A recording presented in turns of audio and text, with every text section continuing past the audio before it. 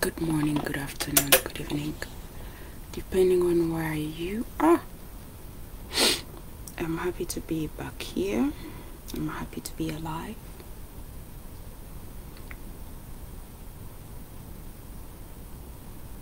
Hope you are happy too.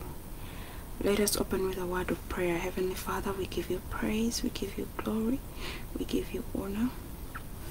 Thank you for loving us. Thank you for wisdom. Thank you for knowledge. There is no one like you, Father. There is no one like you, Holy Spirit.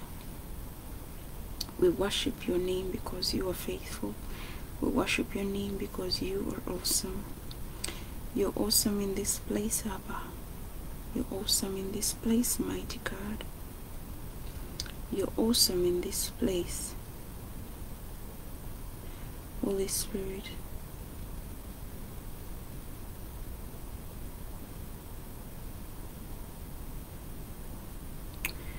We worship you, Lord.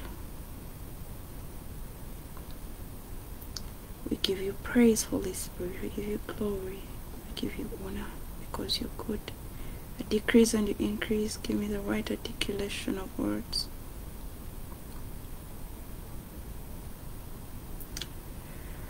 Come and have your way, Lord. Come and have your way, Father. Come and have your way, Jesus. We give you praise, Lord. I welcome your people. I welcome the fathers, the mothers, the leaders and their parents. Father, have your way. Lord, have your way. We give you praise, Lord. We give you glory, Father. We give you honor because you are good and your mercies endures forever. Your mercies endures forever. We worship you, Lord. We give you praise, Father. We give you glory, Lord. We give you honor. In Jesus' mighty name we believe and pray. Amen. Tell a friend to tell a friend to tell a friend. You deserve the glory and the honor. Lord, we lift our hands in worship as we praise your holy name. You deserve the glory and the honor. Twewayo ngatukusinza ngatutendera inyaryo. You deserve the glory and the honor. Twewayo ngatukusinza ngatutendera inyaryo. Oli mukulu era n'ebyokola bikulu. Tewali akwenkana, tewali akwenkana. Osaanira ekitiibwa n'amatendo. Twewayo ngatukusinza ngatutendera inyaryo. Oli mukulu era n'ebyokola bikulu. Tewali akwenkana, tewali akwenkana. Kyusaanira ekitiibwa n'amatendo. Twewayo ngatukusinza ngatutendera inyaryo. Oli mukulu era n'ebyokola bikulu. Tewali akwenkana, tewali akwenkana. Ti oli mukulu tewali kwenkana tukuwe ekitiibwa tukuwa amatendo tewali kwenkana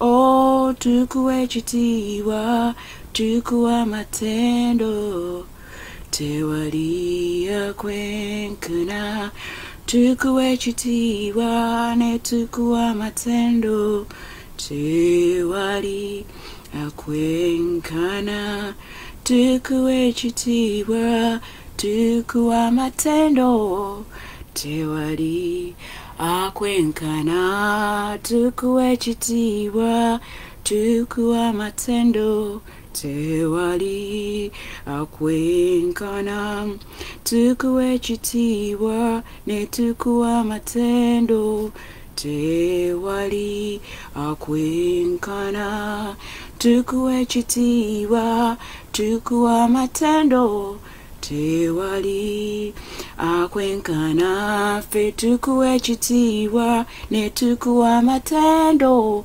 tewali kwenkana tukuwe ekitiibwa ne tukuwa amatendo tewali kwenkana ffe tukuwe ekitiibwa ne tukuwa amatendo tewali kwenkana tewali kwenkana tewali kwenkana ye tukuwe ekitiibwa ne tukuwa amatendo tewali kwenkana tukuwe ekitiibwa ne tukuwa amatendo tewali kwenkana tukuwe ekitiibwa ne tukuwa amatendo tewali kwenkana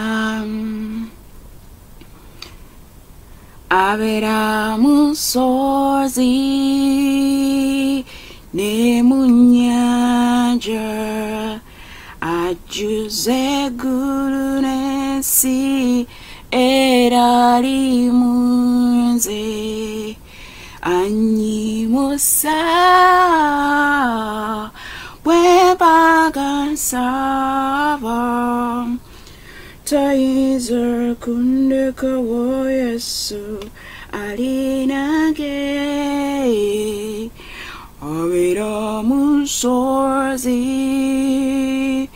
ne mu nnyanja ajjuza eggulu n'ensi era ali mu nze annyimusa bwe mbaga nsaba tayinza kundekawo Yesu ali nange bulijjo nga wali ne bwe nsobya abeerawo nampa oluyimba annyimusisa bwe mbaga nsaba tayinza kundekawo Yesu ali nange abeera mu nsozi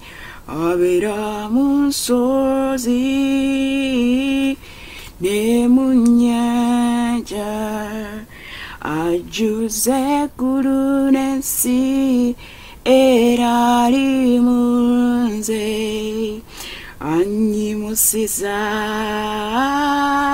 bwe mbaga nsaba tayinza kundekawo Yesu ali nange bulijjo nga wali ne bwe nsobya abeerawo nampa oluyimba annyimusisa bwe mbanga nsaba nze tayinza kundekawo Yesu ali nange.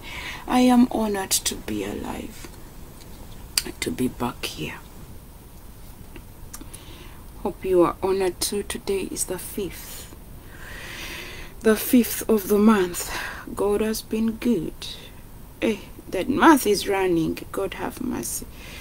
Yeah, some of us it's running because we have deadlines to beat. We have things to do. We have things that are pending. And they are supposed to be on time. When you have a deadline, it becomes something else. So you use your time wisely. Share with a friend. You know, there's nothing as very interesting as the Lord giving you instructions. Instructions are very important.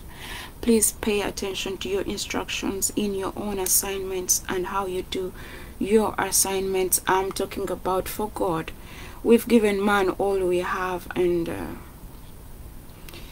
yeah, man stays man. But I want to encourage you to pay attention to instructions given by God at any time.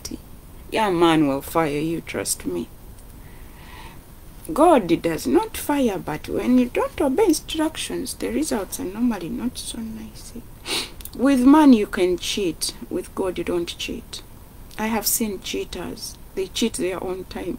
You know, when you cheat God, you're cheating. You'll be in trouble. Don't cheat, please. I encourage you not to cheat. Obey the instructions, because if you don't obey, it's going to affect your life ahead of you. Then the other thing, be careful with your mouth. Your mouth is a door. Your ears are a door. Your eyes are a door. Please be careful how you use the tools. Those are tools God has given us in society. Kubanga woba towulira, boba tolaba, boba toyogera. I've experienced a few things, so I know how it feels like. Some of you just get testimonies from others, but people who have gone through certain things, they have the right information to give you about certain things. And please listen to people when they are talking. Your opinion is important, yes, but when it's time, someone giving you their journal, please respect their journal, because the journey is theirs and the journal is theirs, so they choose what to give you. And if there is something to learn from their journal, please learn a thing or two. People who don't learn, they don't grow. They are always stunted. They think they know it all. But unfortunately, each year they look the same. I, as a person who wants to grow on a daily level, I go and learn from everyone. I go and learn. I listen to people's stories. I listen to how they do things, and I'm like, okay, how does this help me? Can I include it in my own lifestyle? Will it work? And yes, I have seen different things change for my good. Kubanga tomanyi katonda gyatudde gyagenda kuwera magezi katonda ye bw'atyo.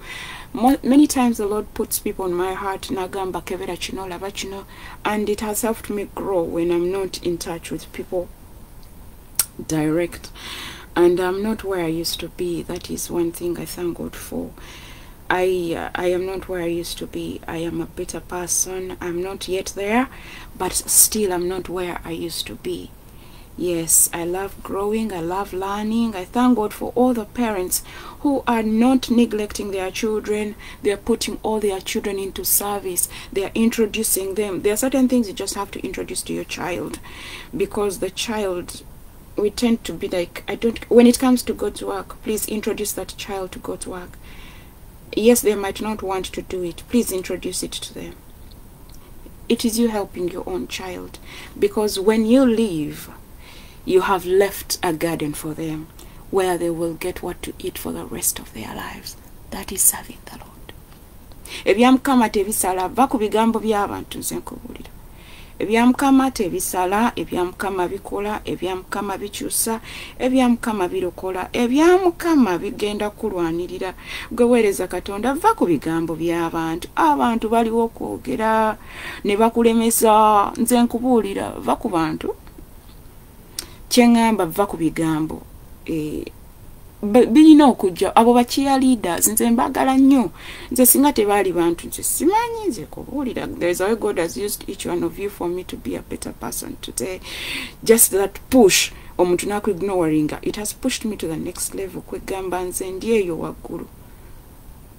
Just that push of being ignored, it has pushed me nekole nempuliranga kyekyo. So bwoba yonna gy'oli ebintu omuntu byakola, the way you receive it. Like I told you, a battery needs two terminals, the negative and the positive, to charge. I needed the negative side of man so that I can grow, so that I can toughen up, so that I can be stronger, so that I stop feeling or behaving like a child.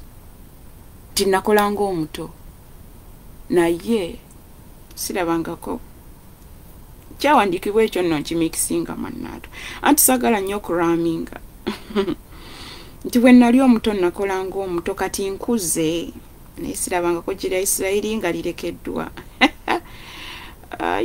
That is if I've said the right thing. I don't like quoting.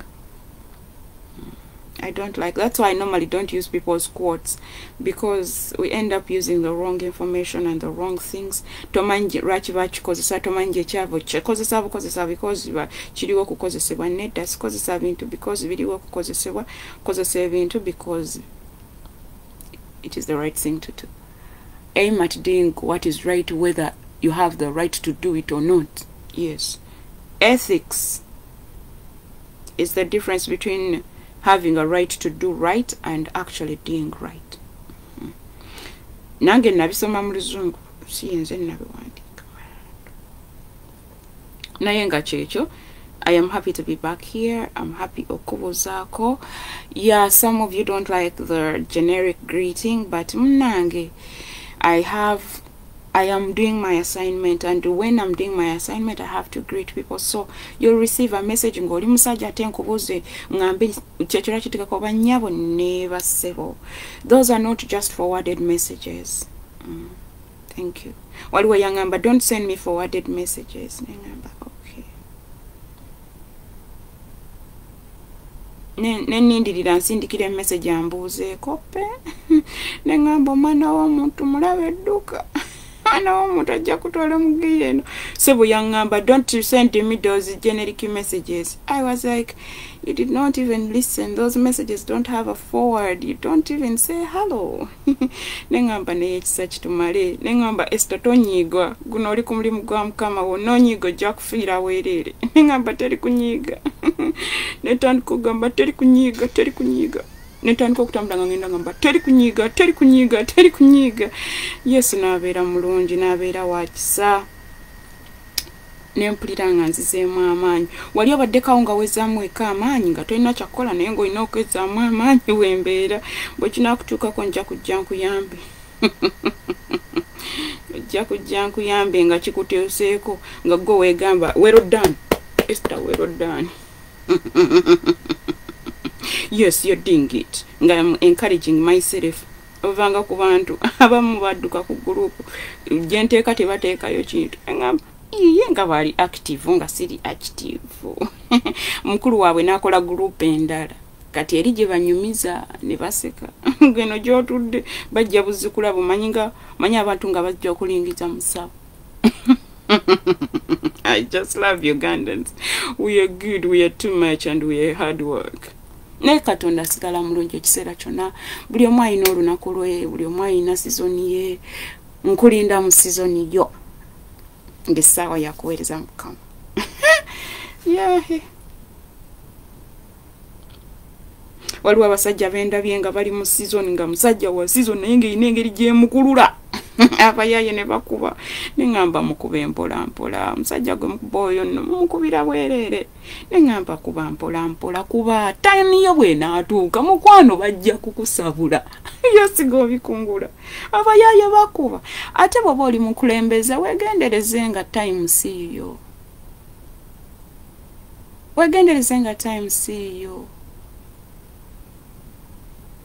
At first, when I had just started, I was wondering why people are behaving the way they were behaving. Then I noticed it was my turn.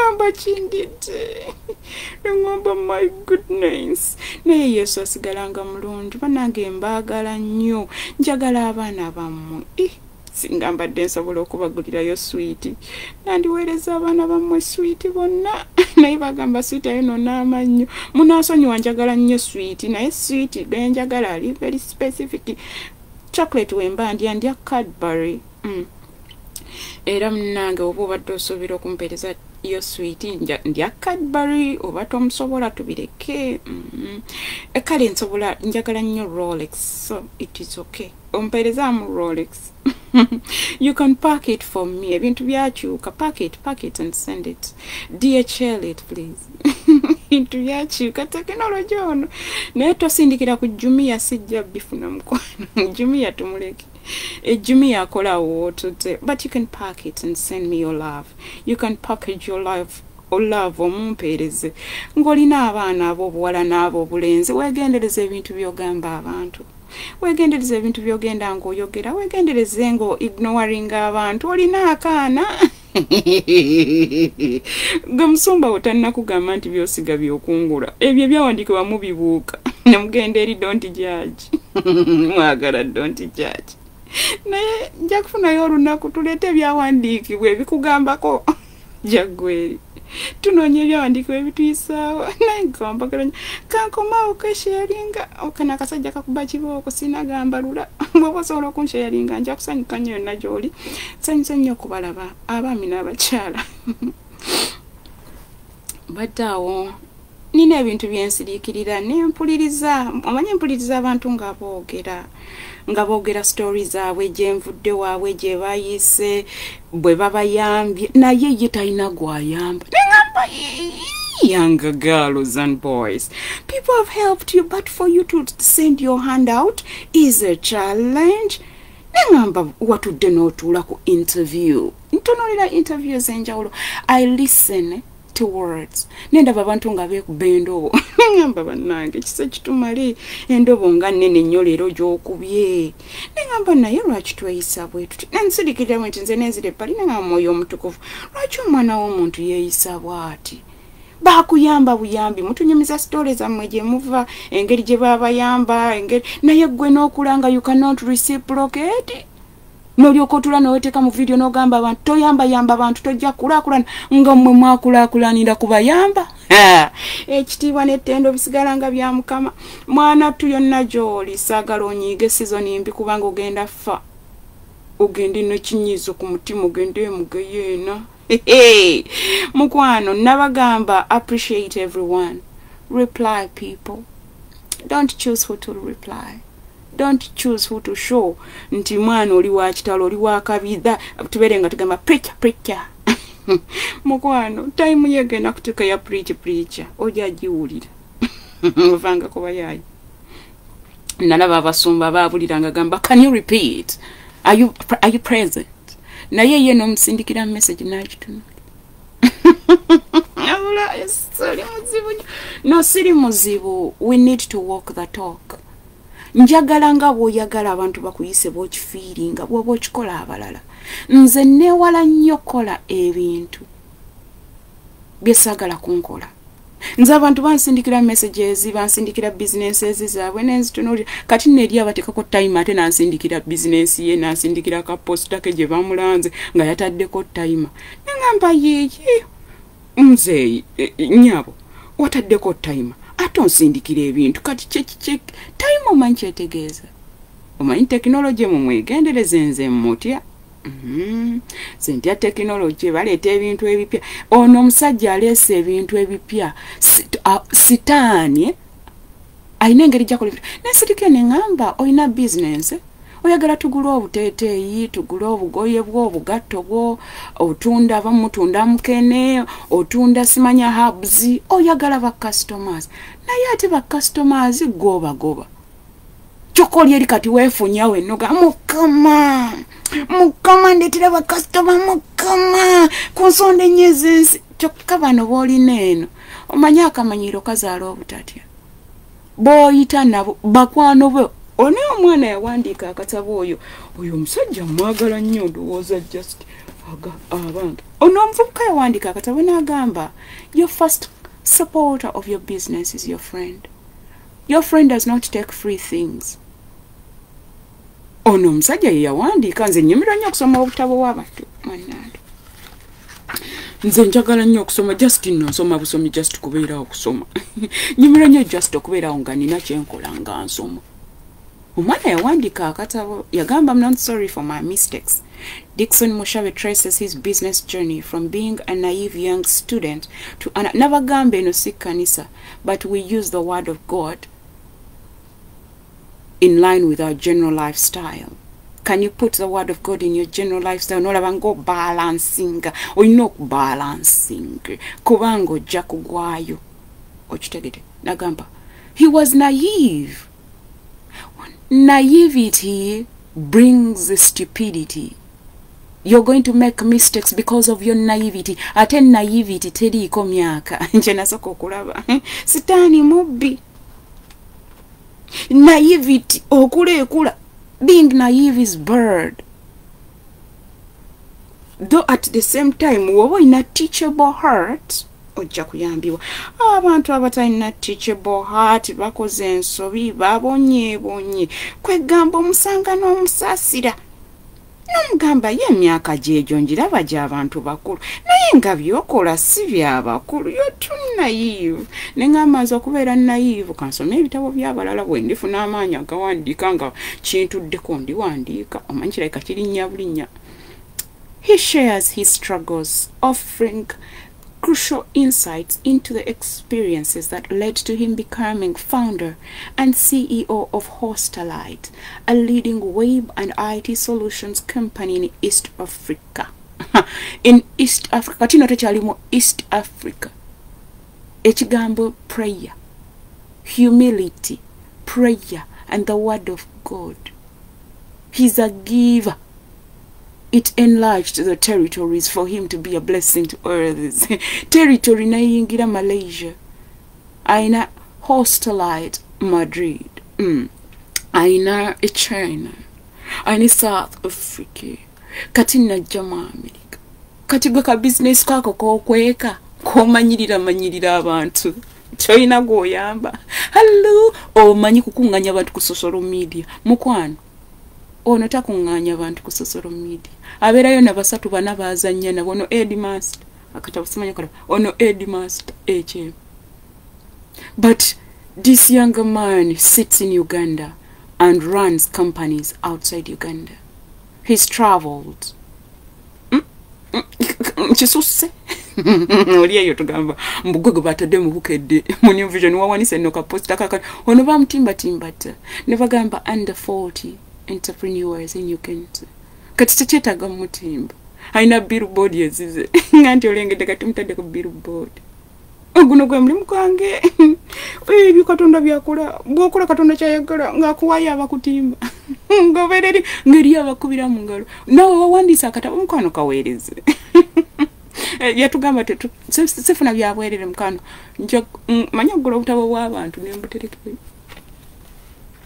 Nekola mu mulimu kola library. Mwana tu.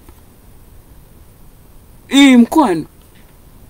Ono gola bayalokoka. Yakawandika ati butabo bubi ninda kakusatu namugamba. Nino musukuma yagala tayagala. Eriyo fefe amulimu gafe gwa kusukuma balala. Esther gwani akusukuma bensukuma bwe kusukuma bwenti nga Yesu anyongerayo waggulu gwe mulimu gwa generali. Generali. Ngo munene musindika nawe fuka munene olaiwe sikusindika. Nze wentyo ngoli tekintu kyonga nsindika chu gwe mulimu gwange nga ndyoka nonfuuka munene ngo kirengera inze tfe tubere no mabega nyimirwa foundation bedo ngakole bati musindike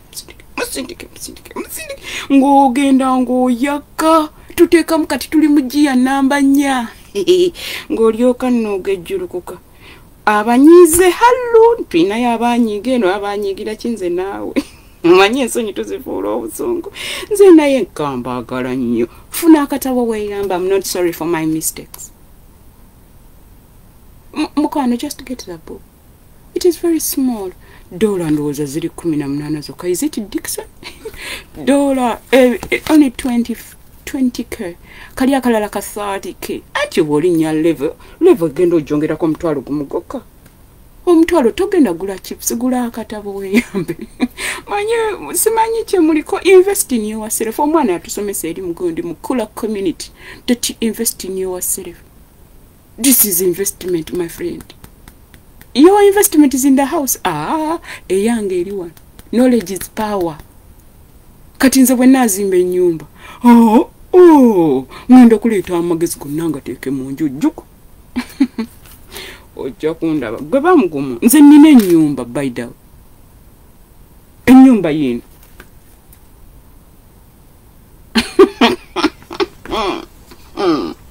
Okitegedde. Nze manyi okitegedde. Naye nga kyekyo. Tuzimbe. Zimba ennyumba. Ati no mukwano sizimba eno erabika boys court. Nedda lino lirabika dirisa. Nyumba ogirengedde. Kati ndabika nina estate number. Amusensa nga mukozesa bu idea bwensi nga buba kubya kibooko. Nze nava ku nsi ndabanda bebifula gwe. Kati nno ndi wano naye olumu mazze kusomesa topic nezikyukira wano. But it's okay, tiwe. Nze sikyali n'agamba. Bwe naafa tolowooza n'aba nkyagasa. Leka ngase kati. Tulina okugenda okulaba abayimbi. Oyina sente watu tulina dialing awo tulaba oba tukunoonyeza ku sente. Abeewammwe tebagaba bakodo. Aye omukulembeze wammwe omu bw'ati oyo omukodo ayagala kumuwa buwi buli ssaawa yetagaba. Lord have mercy. Naye nga Mukama asigala nga mulungi. The times I feel tusomye Bible eri abali mu Bible marathon naye tebatambulangako wadde a word. Nkoowa nnyo bannange okulaba abantu abasomesa ebintu bye batakola. Mpulira nga bikooya. Ngojjawo kunyumisa bunyumisa. Abanange tuve mu bintu by'okunyumisa, tuve mu malala mwana. Tuve malala. Ekigambo kyo mwawulidde last week okitambuliddemu pastor kye yabuulidde okitambuliddemu. Pastor tuve ku bano ba student bo baliwo okukopana ku pastinga gwe mulimu gwabwe. Obasanga babwadde scripture nga bagenze babwanza. Chi nga pastor bafunayo bukiripa nti ennaku zino pastor bali ku TikTok.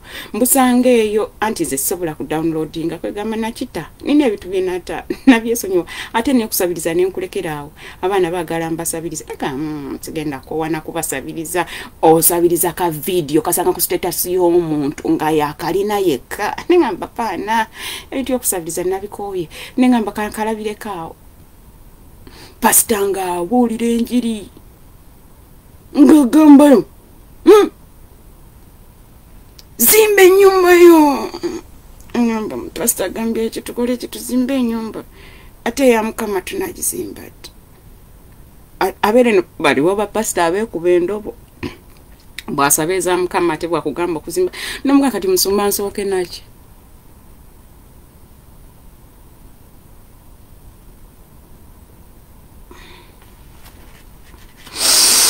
Ate najja nagamba kikulu ogabanguza nnyo nengamba yi pastor tenge ebintu obimixinze eno ngamba mpe Mukama sente ate nongamba ngabanguza nnyo sijja gagawala. Nenga pastor ko byonna oyagala kubeera ki pastor? Oyagala kubeera motivational speaker?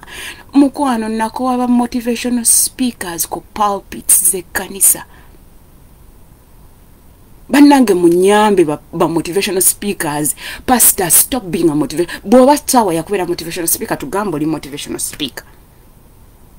Naye bwe kasito yambala gavumenti ya pastor nkwegayiridde yambanzi. Omulimu goki? Twawule. Vakuban, I want a man and a woman who speaks life into my life. Please don't motivate me. Kubanga buli lunaku nja kwetaaga motivating buli lunaku onosobola kikola. Wemba njagala ba motivational speakers manyi gye bali. Era ngendayo netulayo nekolamu omulimu. naye ate bwe ntuuka time nga njagala kuwuliriza pastor, are we together? Can you give me life? Can you give me the word of God that brings life? Motivational speakers' words don't bring life. Baba batukolerako sente. Oyina okusasula ayogere kwegala tusasulira mu mwagwe gugwe tegusaba.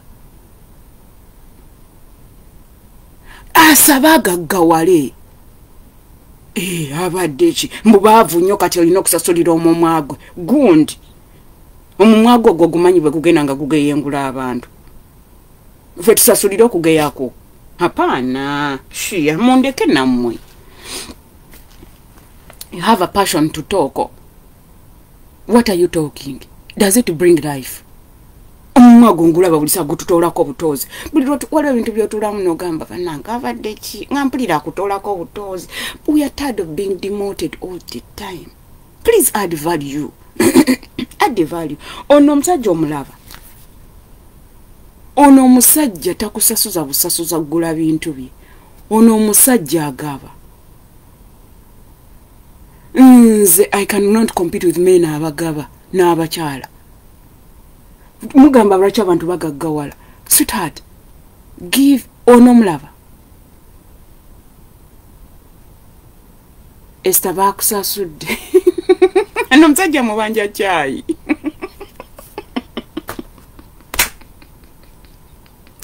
Nawe bwe nkwata kakonkogere. Nze teetaaga kunsasula kwogera ku kintu kyo. Kubanga tosobola kunsasula my dear. Nze time yange eri very expensive. It is not charged in monetary value. That is how expensive I can get. It is Ecclesiastes chapter 9 and verses 10. Are we together? My God is the source of my money. Because I'm a great good to others. Hence I am a blessed child. Kati gosimanyi what you term as a blessing. Omanyi bw'obeera n'akamotoka mutambula ku munyonyi temuvaako mwazimbye obuyumba eyo buli ku mabanja. Sweetheart, I don't borrow to build a house. I don't borrow to buy a car. I don't borrow. That is not my jurisdiction. Ebyo si ye blessing. Abadde ki okitegedde kintu ekyo. Eyo yemugenda nga otambula eyowooza twazimbye ennyumba nga muli ku bbanja lya banka. Sweetheart, temulina. Kubanga lisobola okukulema okusasula banka netwala ennyumba. Era bw'oba osula mu nnyumba nga ya banka ng'olina bizinesi ngo sente za banka. Temulina. Esther, sente zikola sente. Sweetheart, eyakola sente mumanyi gyali. Nze bwe mba njagala sente mpetera wano. Psalms 24. Nze Esther Solome siya. Tebakulya ebinusu. Bw'oyiiyo bba.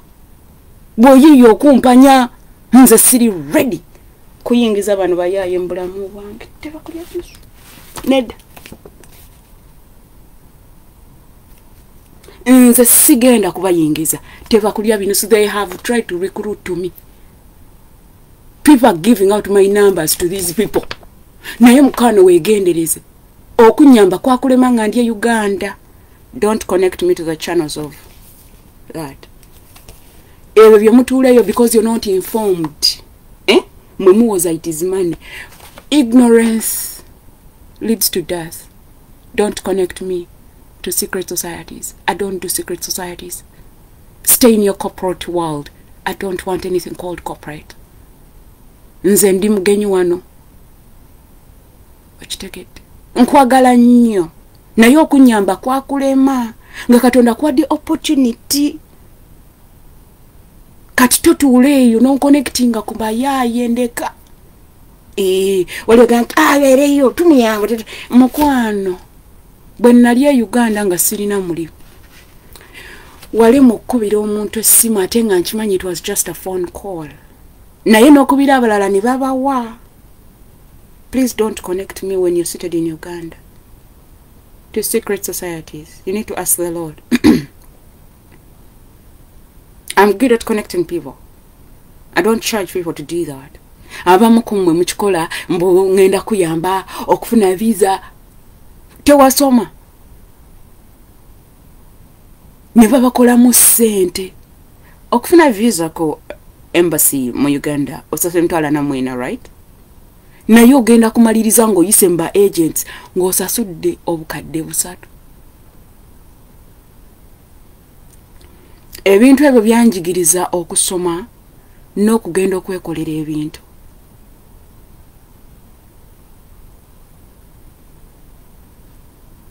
Manyi okugenda ku nnyanja n'ennyonyi ekyennyanja. Kubanga abantu tebali genuine. Abantu bakozesa bannaabwe. Ate ne bakukozesa we baseka. Ganti mwe temwaso.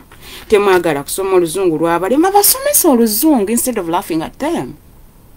Olumalango vaingo gamba, I am saved. I am a Christian. Engamba. Kyokka nno naawe bakuyamba buyambi. I look and I'm like, no, this is too much now. This is very disrespectful. We are working hard. We are very aggressive. Sweetheart, you're just a thief. Bajja kuno ne bagula buno obuntu mu duty free.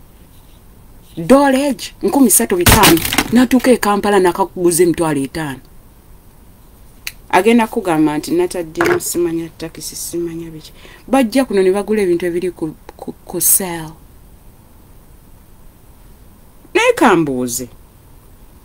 Omanyi sibitegeera nnyo nze ebintu byammwe ebyo sibitegeera nnyo simanyi ngeri gye mubaza naye nno nnyo okolerera kinyenje.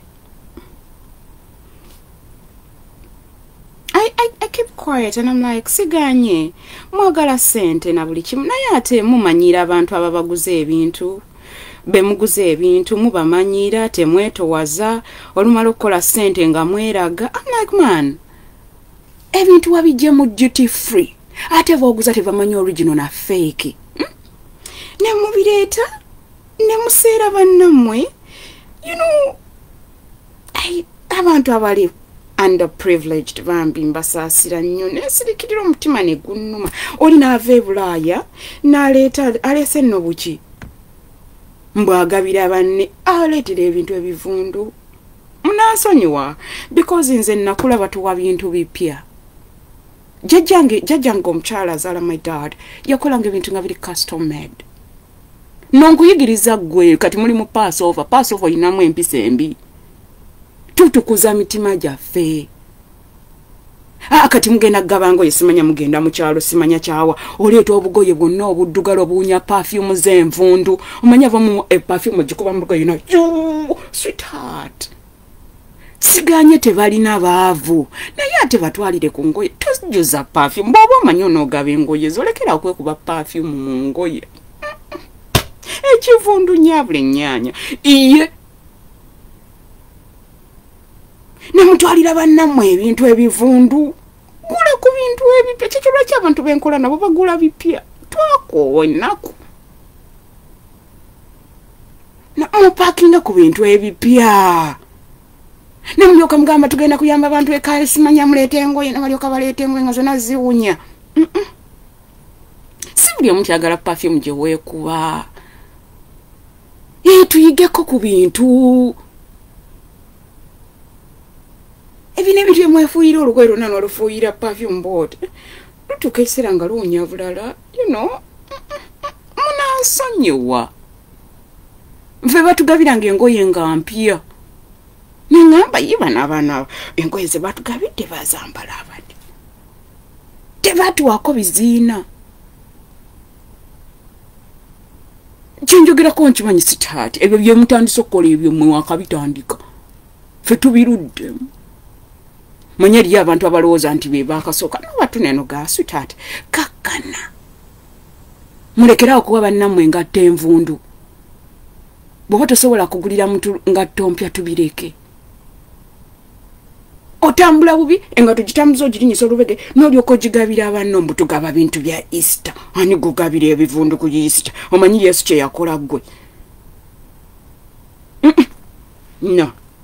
Bwe bannange eyo nga waliyo omuntu akugabira bikwate otyo mugambe sitaati. egendereze nga bakwate nedda nga tukyogereko nedda nkoye munansonyiwa nze ffe batuwanga engoye ngampya nze wenafuluma eggwanga engoye zange singa zenaleka zonna gampya ezimu nze nazegulira ngampya munansonyiwa mwana simanyi neze ebintu ebikadde sibitegeera nnyo engoye ngampya nembuza abaana abantu engoye bazambala batya era nga weri balukadda kugamba lwakusiibwamu kikusanga ng'olutambuliramu mu kibuga olidde munansonyiwa so mbayigiriza tugabe ku bintu ebipya temuwa nnyo bannammwe ebintu bivundu sent you plenty manyi obugoyo baana bwabalekawo naye bonna bujjudde manyi n'abazungu bagaba engoye zaabwe n'olowooza bakuwa ebintu ebipya kumbe anti bo tebambala ngaffe bwe twambala bintu kati buli mwaka engoye nga bazifulumya tubeera ne spring break kati tugenda mu summer tuli mu spring right kati bagenda kufulumya engoye tebagenda kuddamu zambala zeyambadde emyezi 3 oba eja season kati yazijjeemu kati ate mu Uganda olugoye lwambala mwaka mulamba tuyiga bino ebintu nze mbaagala just kyekyo lwaki nzijjawo nembasomesa ate saaka bitandise ebintu twabiyigadde nga tukola someone told me waliwo yansanga lumu mu kibuga Kampala nagamba you girl don't look like a Ugandan number one nagamba you don't behave like one aliwo omulala yangamba luti nangamba ati no neeyisa ng'omuzungu nagamba ate neeyisiza ntya ng'omuzungu ebyo Katonda byakola sibiriiko bya buzungu engeri gye bakukuzaamu ng'omwana I want simplicity. I am very, very simple. Ekyo tukireke bangamba ndi muzibu. Nine y'abantu bebala besimu yange ngamba kubidde. Ngamba agojukwata ngabanga bana paka simu bwefa ko nga sinagenjogedde naye. Mbuno bantya. Nangamba yiba nabana abantya coach. Ate nno nzija very soon my friends. You don't joke around. No banange tukyuseemu.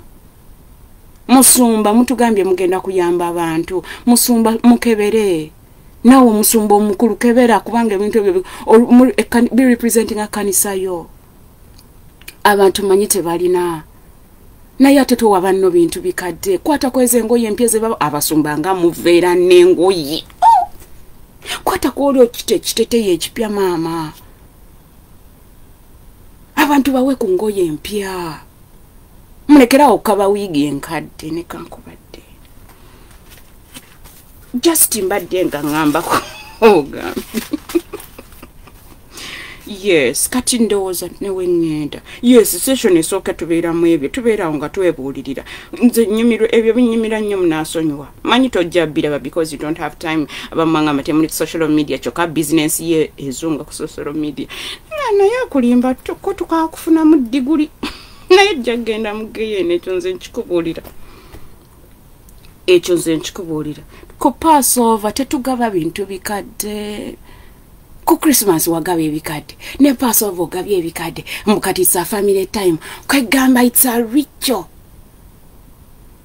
tetugaba bintu bikadde abaana bo bayigirize kwata ku bugoye obwo obupya omwami wagenda abroad omwami agenda abroad n'aleeta engoye leero ku kweno Esther sweetheart kwata olugoye omwami lwe yaggulidde ajja kubuuza gye lwalaze omwami munnyonnyole mugambe bebe olugoye walungulidde naye kasayizi ke waleese leero tisakategedde ate tulina mukwano gwaffe wali mutegeeze talk about it because I know when you love someone and you're in a relationship you talk about it onsonyiwa mbirabye kyekyo lwaki bakadde bange bawangadde nnyo because they talk about things mama takolera bintu mu nkokota eri abawala bagamba share mukyala abeera n'akasente kak'omukaleega wafumbirwa lwaki ng'okyalina obusente bw'omukaleega anti mufumbirwa ababbi obuzibu bwe mulina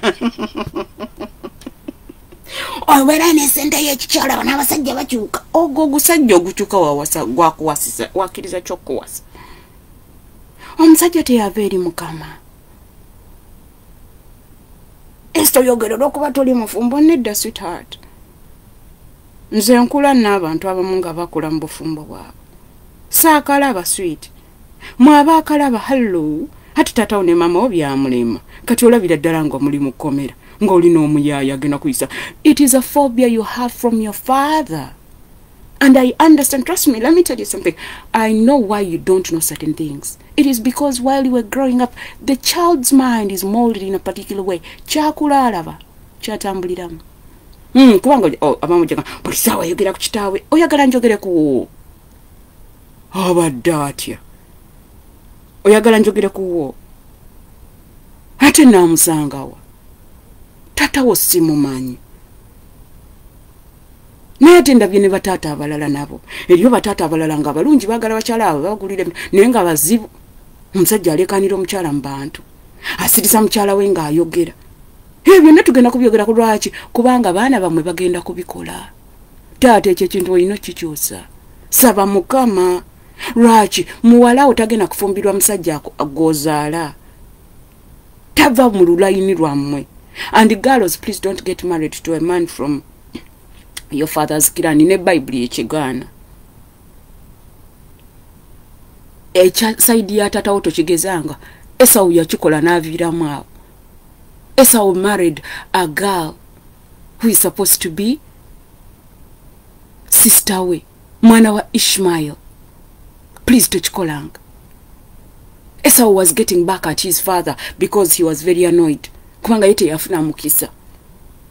Guli ogusukundiddwa ogw'omuyiga. Nalyoka anyiga nnyo, he is dropped ng'obusungu bumuli bubi. Parents mwegendereze n'abaana bammwe. Esau, Isaac and Rebecca made a mistake and it costed the lives of his boys. God's plan still was activated, but the way it was activated, you don't want to know. Rebecca and Isaac made a mistake. Please, parents, be careful with your mistakes. Your mistakes are costing us our lives, my friends. Parents, we are in trouble. Your mistakes are causing us our lives as you parents. Ateto wefiira yogamba enze nazaala namala wazaala wamala biki bye wakola okimanyi nti bye wakola wagano bitereza okimanyi nti abaana bo bagenda kubirya. These boys were not supposed to fight. You can imagine they were twins, but because of their mother keeping quiet about the word of God, omusajja w'omwagala nga yava eri mukama lwaki tomubuulira amazima ebyo eyo gye mugenda ne bababuulira abulamu n'ebigurupu eyo gye mutula gye bababuulira mwana ebitama. Who ordained those people who are talking to you about marriage and children? Baleeta ebibuuzibuuzi byabwe obufumbo bubalemye bamusomo gwalema.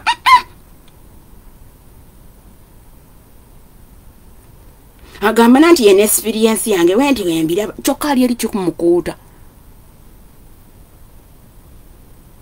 Mukwano omusajja wo bw'aba ali hilarious ng'asekaaseka nnyo owa nakakaawa si bw'ali. Kati ebintu by'ogamba nakakaawa byegendereze. Gwe bw'oba ova mu tribe of Judah ate omusajja wa nakakaawa ava mu Baleevi. Abaleevi balina ebintu bye batakola. Abadde ki? Ogenda oyogere ne nakapiriiti ng'omusajja wava mu tribe y'aba judges ba Dan. Naye buli ssaawa olufubutukayo abeera nga judge mu nju. Bambuuze mbamanya I am a great granddaughter of a judge. So I know what I'm talking about. Then I come from the Levites. Kagamba chika. Ate ne tubeera nga tuli mu kika kya Yuda. Neguja abaagira. Saidi ya mama eriyo ba judge. Kati ate ne ya taata tulina mu balooya. Ekintu kino kijja kuba kyakatawe. Ate gwe tumanyi kulininga bulamu bwo with the word of God. There are problem you have. To the judges out there. Hello. Kati mwana wesimbe mpola mpola. Ekika kya Yuda muvaamu bakabaka. Okitegedde kintu ekyo. Oyagala kukiyingira? Read Romans 8, the whole of it. and walk the talk from verses 1 to 38. That ushers you into the royal family. That is all you need. That is all you need. Because his blood paid the ransom for you. After he pays the ransom, you get the Holy Spirit. Then you change.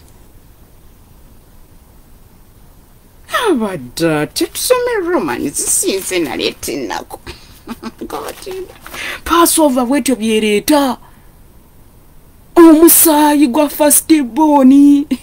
Oyina firstborn, separate your child for Jesus. I tell you.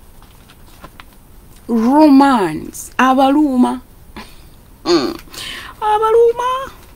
Romans 8 agamba, therefore, there is now no condemnation, no guilt verdict, no punishment for those who are in Christ Jesus. In Christ. Oyingira yotya. Oyatula nakamwako. Okiriza na mutima gwo. Ate alina okufiiririra kati agenda kufa sekyo. Ate wakufiiririra afiiririra ebibi byo. All the nitty-gritties of obuntuntu obwo bwe tukola obwo obunyiizo. Tulina obuntuntu bwe tukola. Tulina obuntuntu bwe tukola ntumala ntoyikanika maina. Ewa Mukama si maina, those are stains. Omuntu n'avaayo okugamba ayogera biki. Omuntu n'awandiika ekintu ku group n'omushatinga up. Sweetheart, you're destroying people. Buli omu talina mutima nga gugwo. Ebyo tebindya. Bwe biba tebikulya tobikola kulya balala. Bwe biba tebikulya tolya balala. Omuntu n'avaayo n'awandiika ekintu. Instead of reading and edifying yourself, ate n'obishatinga down. N'olyoka oleeta ebibyo. N'olyoka oleeta amateeka. I'm like, yeah, nkubuulira ebintu abantu bye bakola eby'ekisiru. And there are people who watch ne basigala mu kamola and they are cut off. N'agamba oyo bamuyisiza bwe batyo gwe bamanyi. Kati nze gwe baakasanga. And you hinder people like that. Abakulembeze bakola ebyo ebintu nga bya kisiru. Don't isolate people. Nkubuulira abantu bye bakola ebitama. Obadde towa mateeka lulingo abantu basirise. Kati ate omuntu omu avaayo oleeta amateeka oleeta gaaki. Use your wisdom when you're doing things because you're exposing yourself as a leader.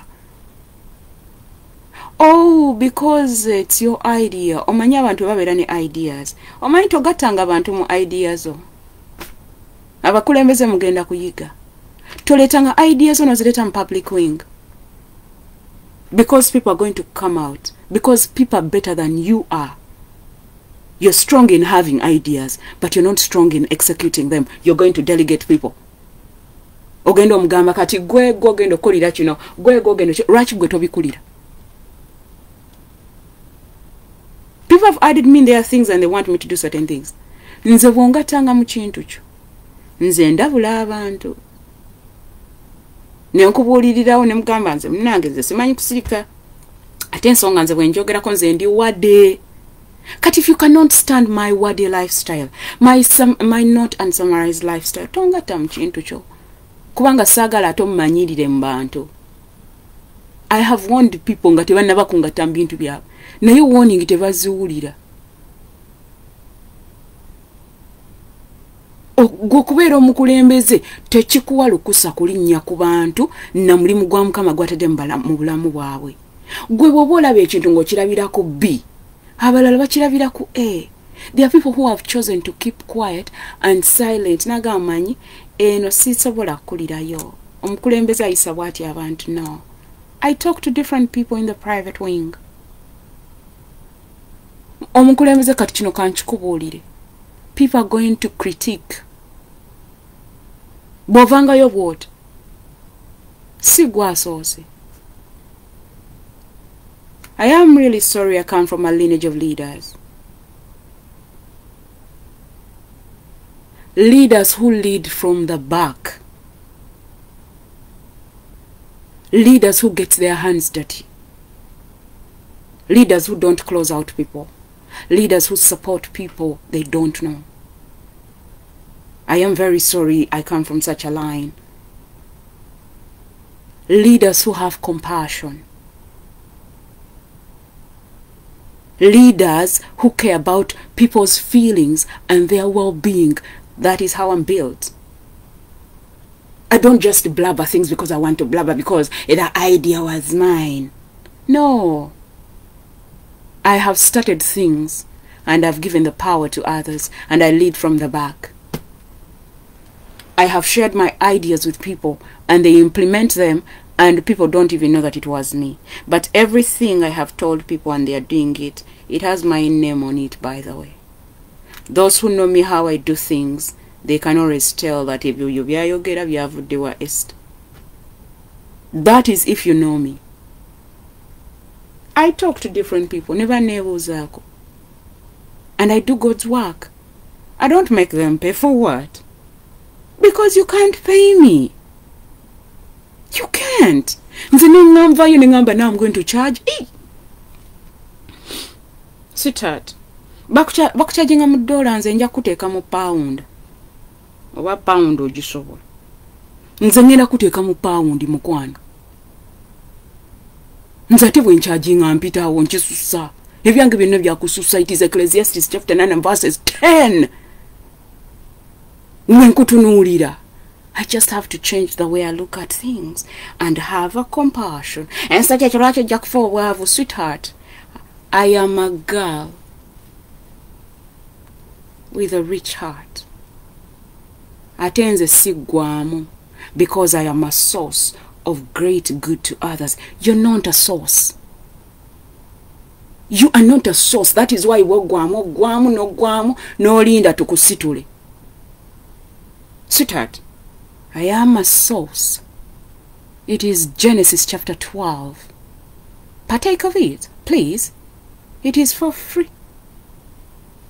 Nze situnulira abantu, sikutunulirangako ng'ensawo yange. No, you're not my bank. Eri abamu ng'omuntu watajja ku kyoto ogenda gweri. Nze nsobola okutuula wano n'ensomesa nga kuliko omuntu omwanda banimala n'empeta. Bayibuli egamba omu oba babiri oba basatu anaabeeranga wakati waabwe. Nze ndi muntu. Eryo Katonda kitaffe n'omwana n'omwoyo mutukuvu ng'ampeta ng'olina okuba kuŋŋaanya. N'otulinda tujje ku kyaki yo. N'otulinda tudde ku kyoto era wetajja owulira bubi nnyo. Giteekeko zoom osabe time eggweyo wete ndaba oba okisobola. Nalaba abasumba nga bakaaba nga tugenze mu lockdown nga balabira ddala okubuulira enjiri ya katebe. You cannot handle. We are built different. So handle people with compassion. Nga boyagala okukwata. Mbalabe eyo oyagala abantu bajje mu kintu kyo bakiwagire. Oteekayo omusoma abantu bajje oyagala otaddeyo ku lusedi mwakoze ekyevulu. Ekyevulu bantu be bakiraba.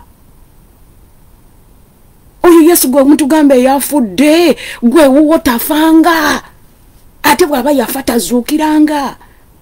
Character yo tezuukira kwegamba olyawo. It is just about a ritual. Katonda akozesa abantu takozesa nde. So learn how to look at people with a compassionate eye. That's what Jesus did. John chapter 11.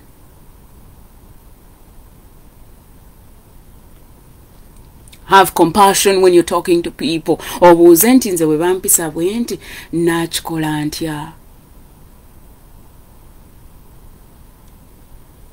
Yes, we need to talk about it. Good. Nze mmanyi otegedde. Bino ebintu tubikoze ne byonoona abantu ne bafa abantu banyiga. Nze mmanyi abantu abanyiga nga balina ekintu kye baamukola ng'omutima guganya okuwona. Nga yanyiga. N'ava ne mu kifo nze siva mu kifo tebakulyanga ebinusu. Lwaki? I am a girl who asks God where my blessing is. Nze abantu bangata mu groups zaabwe ne bakola ye eyokubiri. Then they shout at me and blame me on the group nga buli omu alaba. What they do? Nga bakwata group eri endala gye nina okubeera active endala gye baŋŋanya okuwandiikako nga bo gye bawandiika and people answer back. Gye nteeka no one answers back. Nensirikira nengamba balokoka. Several people have been doing that. Nzenga bwenteke ekintu ku group nga they all keep quiet. Abazadde abasumba n'abatali basumba.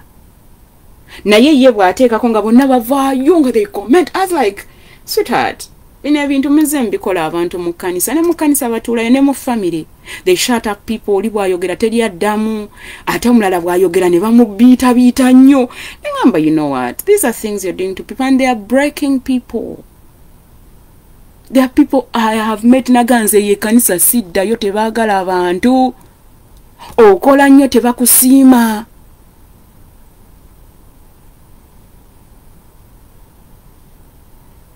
Abantu bamwezeze emboozi ze balina. But they can't come out and talk. Why? When they come out and talk, you start saying, "Ekikulu ine ntondo. Those are minor things." People are breaking down. People are depressed. People are not dying because they're supposed to die. We are causing the death of people. Mukwano gwa kikole nnyo yeto mukuba. Uje wekweka n'okuba abantu. Man, Katonda lava. I talk to very many people. Nagambeyo, I get different messages. Goli elyo olowooza ekintu kyakabi kumbe kivundu. Yes, abantu bakwagala kubanga bakwagala kikirwa kibaddamu naye ate ba complaining ng'olina ebintu by'okola ebibamenya.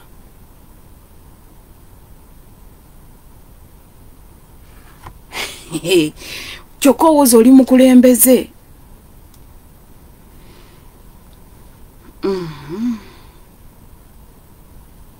Eriyo abamu ku mmwe bw'ogaba ogenda obuulira abantu nga nze ndiisa gundi.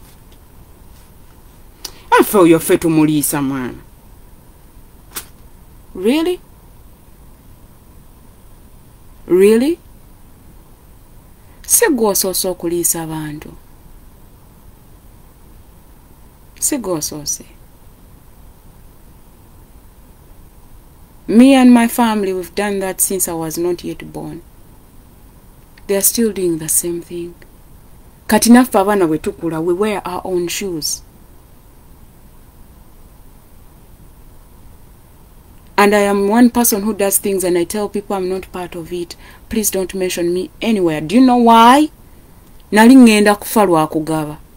Nga I'm being blamed for it. Antozimira kitawo nnyo ngenda ogabangeza kyokka ekisinga okunnuma n'okuntabula. Bennyina ababyogera tebayamba abantu baabwe. Abantu baabwe nga tebava mu boxi zange. Nange kati ono omukolere ki? Ate naye bw'anaabeera n'ekizibu naye n'akusindikira supporting kino.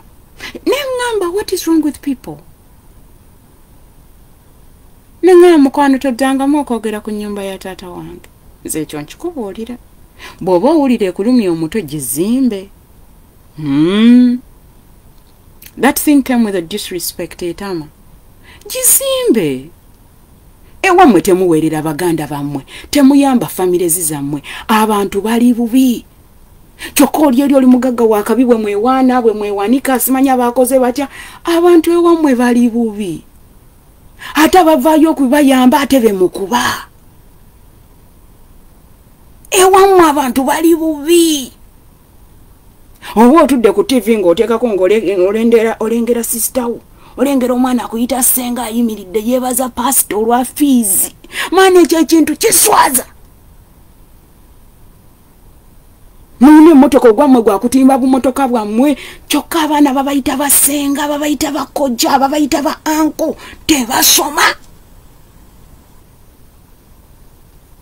Mbutuli wano twagala change omusajja oyo atufuze bubi abafuze bubi atya. Ndo wammwe toyina gwoyamba. Ate mutumerako. No. Babateeka mawulire wenna n'omema mu mawulire. Ewammwe engeri abatasoma. Kati neeriyo bano. Affe twakulako ka nuclear family. Ekinsesa ka nuclear family ko sikeeka kuyambye okutuuka gy'oli. You use people oyina ebirooto byo olinnya ku bantu bwati n'owanvuwa. eno sigaba sweet eno tetubeera mu kumiinisa munansonyiwe eno teri amiina oyo abeera ayomba buli ssaawa nedda mpisa zombi temwagala tuzoogireko oyina agayisa agavundu kati muli eyo mulowooza Passover. What is a Passover? Yagambye, if your heart is not circumcised, you don't qualify. You don't qualify. Gendo some Romans 8 weyambe. Kubanga agambye, therefore there is no condemnation, no guilt verdict, no punishment for those who are in Christ, who believe in him as a personal Lord and Savior. When you believe, you even change your character. Shi mubere ndabanya abantu nga bakikaza tali simanya there is no condemnation. Ani go tugamba condemnation nga tova mu kibi. Omuntu yakkiriza Kristo akyusa embala, akyusa ennyambala, akyusa entambula, akyusa enjogera. Ebibyo tebikyuka. Nze wentyo. Ewa Yesu ebyo bwoto tebiriiyo. Olina okukyuka, lekera okuboggoka. Bakugambako n'olyoka oze ekikulu nze bantama bajjaji. Sweetheart, togenda ng'oyinaayina nga bakoseza bathroom n'oteerongoosa. Please clean after yourself.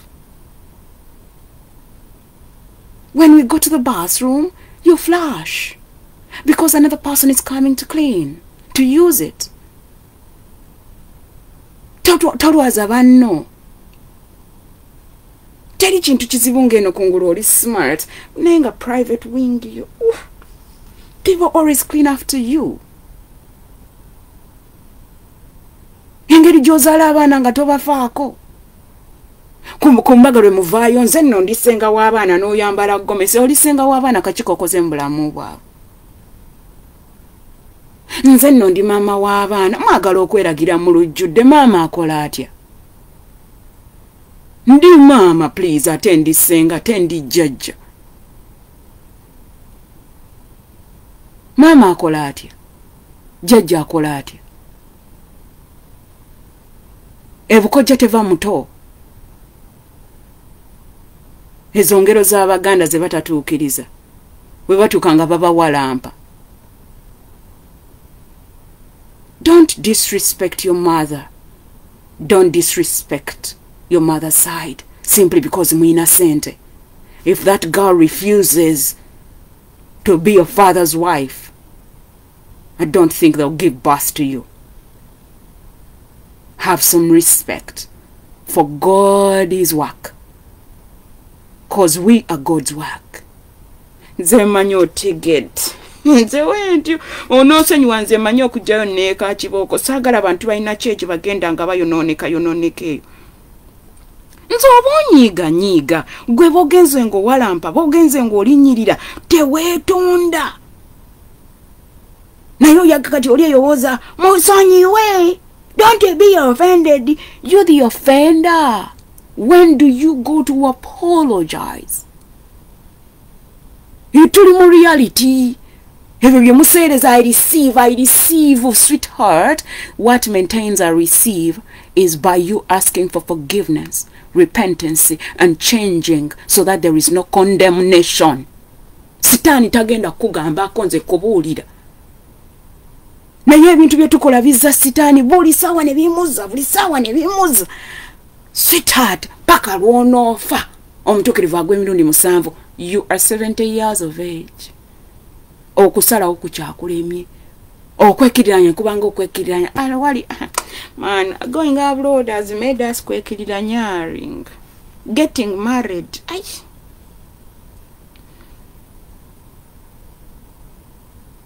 Omusajja n'alyoka akugamba oba toli wife material.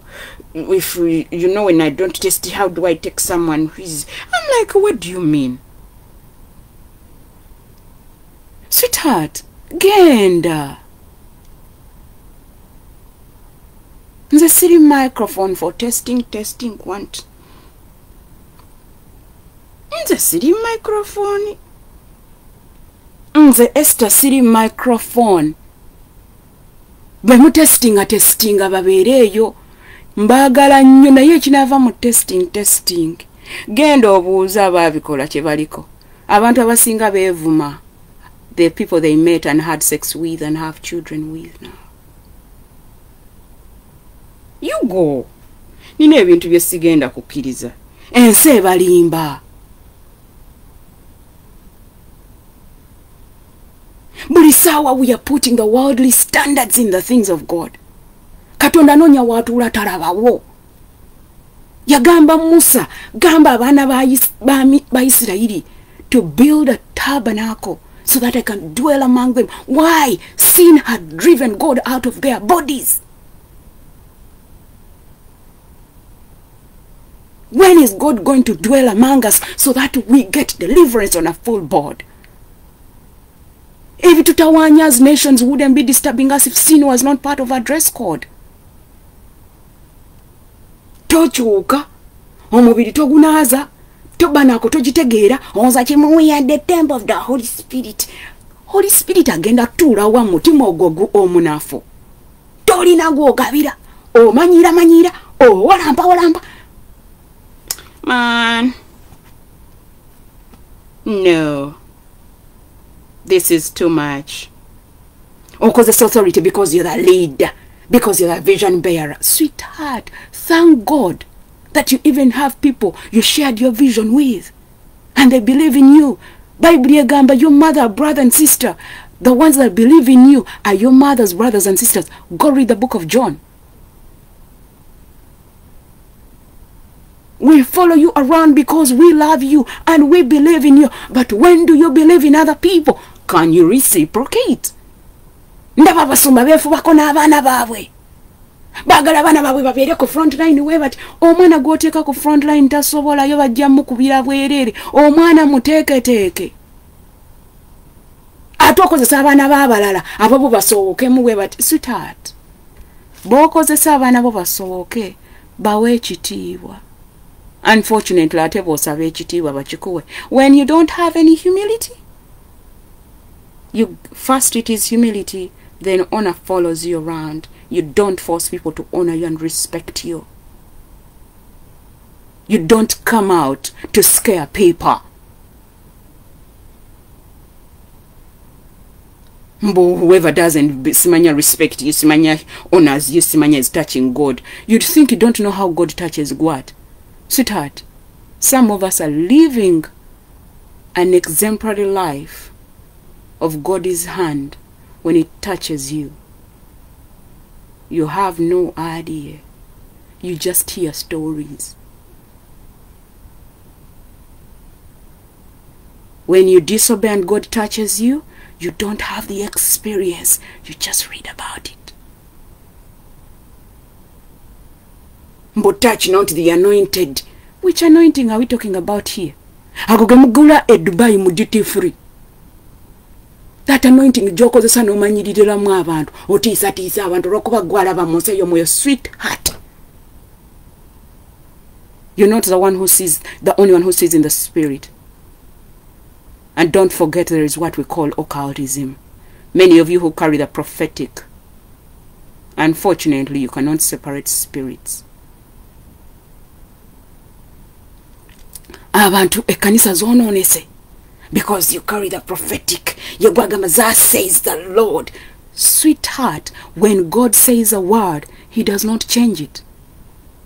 I'll give you an example. Someone came and gave a word and told me how they saw me in a wedding dress, and they saw me with a child who is 6 years of age. Then they told me how about a particular man that is my man. First they said that is my man. Then later they are like, they have seen me smiling in a wedding dress, smanya with a child of 6 years, atengo mwana muzungu. Nalyoka kumona ngambo omwami wo muzungu. Ne mujjukiza ebigambo byonna bye yayogera mu 2019. Katonda bye yamugamba ngamba. ne byamugamba mu 2020.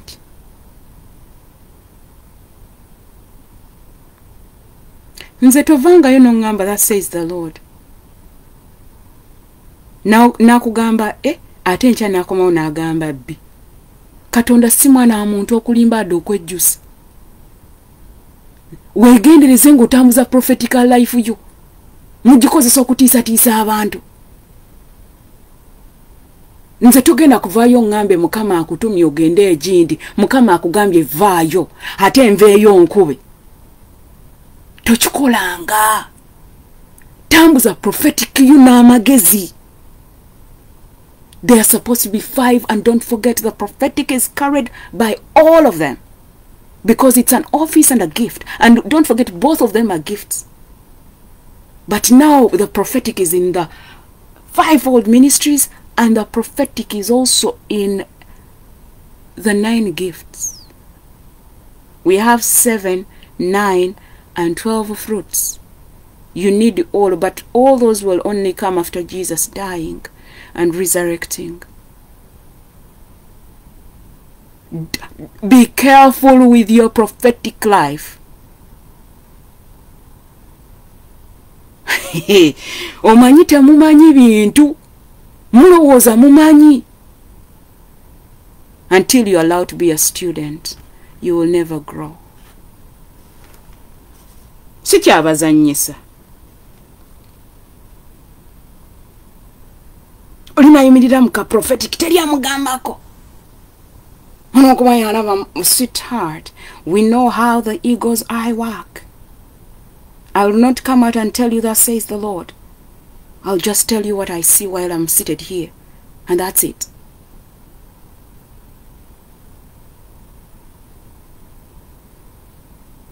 Kubanga abantu abatabitegeera kati batya n'okulokola balokole beeyogeza beerogoza, because our walk is not representing Christ we talk about.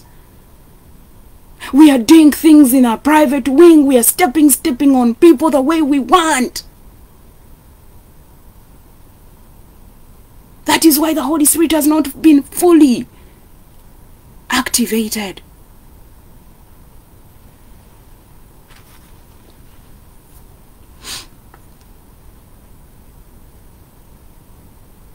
Verses 2 of Romans 8. For the law of the Spirit of life, which is in Christ Jesus. It is in Christ Jesus. The law of our new being has set you free from the law of sin and death. Back in the Old Testament, amateka gavera nga makakali. Yesu we yajja, teyajja kujjawo mateeka. Yajja so that ekibi kikuvaako, etteeka lireme kukwata. Naye olina abakazi bangi, Bayibuli egamba etya ku bakazi? Muyina ebyawandiikibwa gye mwekweka eyo nga mwogera ebintu by'ekisirusiru. Kubanga omukazi tewava eri Mukama. Omusajja teyava eri Mukama. Otula mu church pastor abuulira we simayiringisa. Naye nakakeeto oyo buli lwatambula ntambulira mu mutima. Tobuuziza Mukama about nakakeeto kozesa busobo obw'okungulu. Ngoli okwatinga anti Bible egamba nti alabye omusajja w'okuwasa aganja amaaso ga Mukama, nange nalabye walabye eki. Akabina ka nakakeeto ke walabye kuwasinzidde ogamba nti ye mukazi wo. Nakakeeto omumanyi bulungi. Oli shuwa oyo nakakeeto. Omanyi sitani bwayambadde embiri gy'abantu ng'atambula.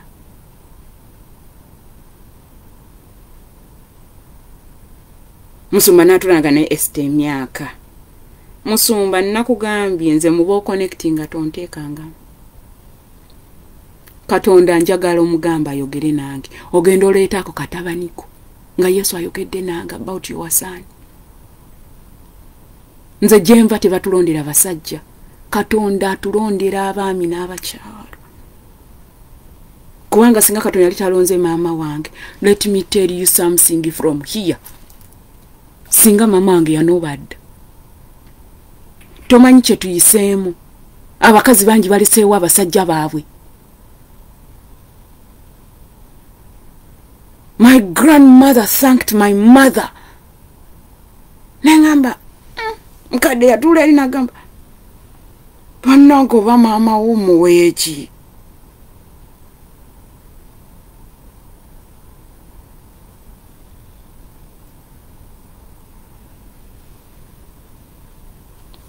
Naye nga abantu mu family bayisiza mu mama wange amaaso ng'obuyinza bulagira. Ate nava warning. Tuyagala muntu ayise mu mama wo maaso no wange tomuyisamu. Ekkanisa neyisa mu mama wange amaaso. Abaana abato n'abakulu. Nemba warning, nemba gamba careful. That one was chosen by God. Ojja kuwa. Era bangi bakubiddwa nga tebamanyi miggo gye giva.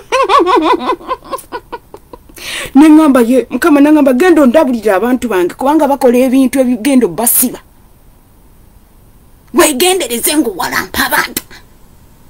Nkuwadde live example. Ibi koli mu bikulukuta. Tokwatanga kwoyo mukama gwe yalonda n'amufukako amafuta.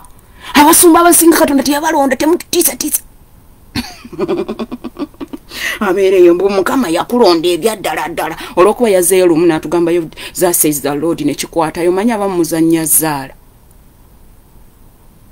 Mbazaayo mu kiwempe eri mu kikadde eri wansi ku foundation kubanga omusingi gwayabika muli ne bana abayaayo be babawa ssente. Nabaleeta ebintu byabwe mu bibranding mu biguze Africa. Tumutuveeko mwana. Mutuveeko. Okitegete kintu ekyo. Tugenda kuddayo eri abasajja gye baafukamiranga ne bakkiriza Katonda. What is a faith?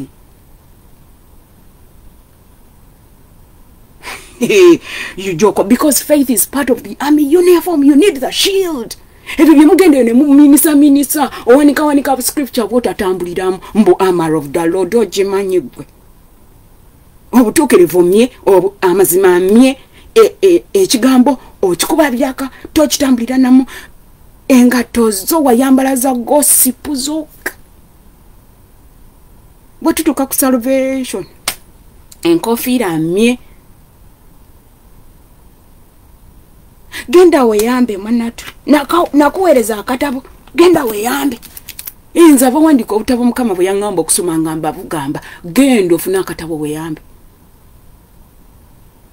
Nali mulwadde 2016 and the Lord told someone to give me this book.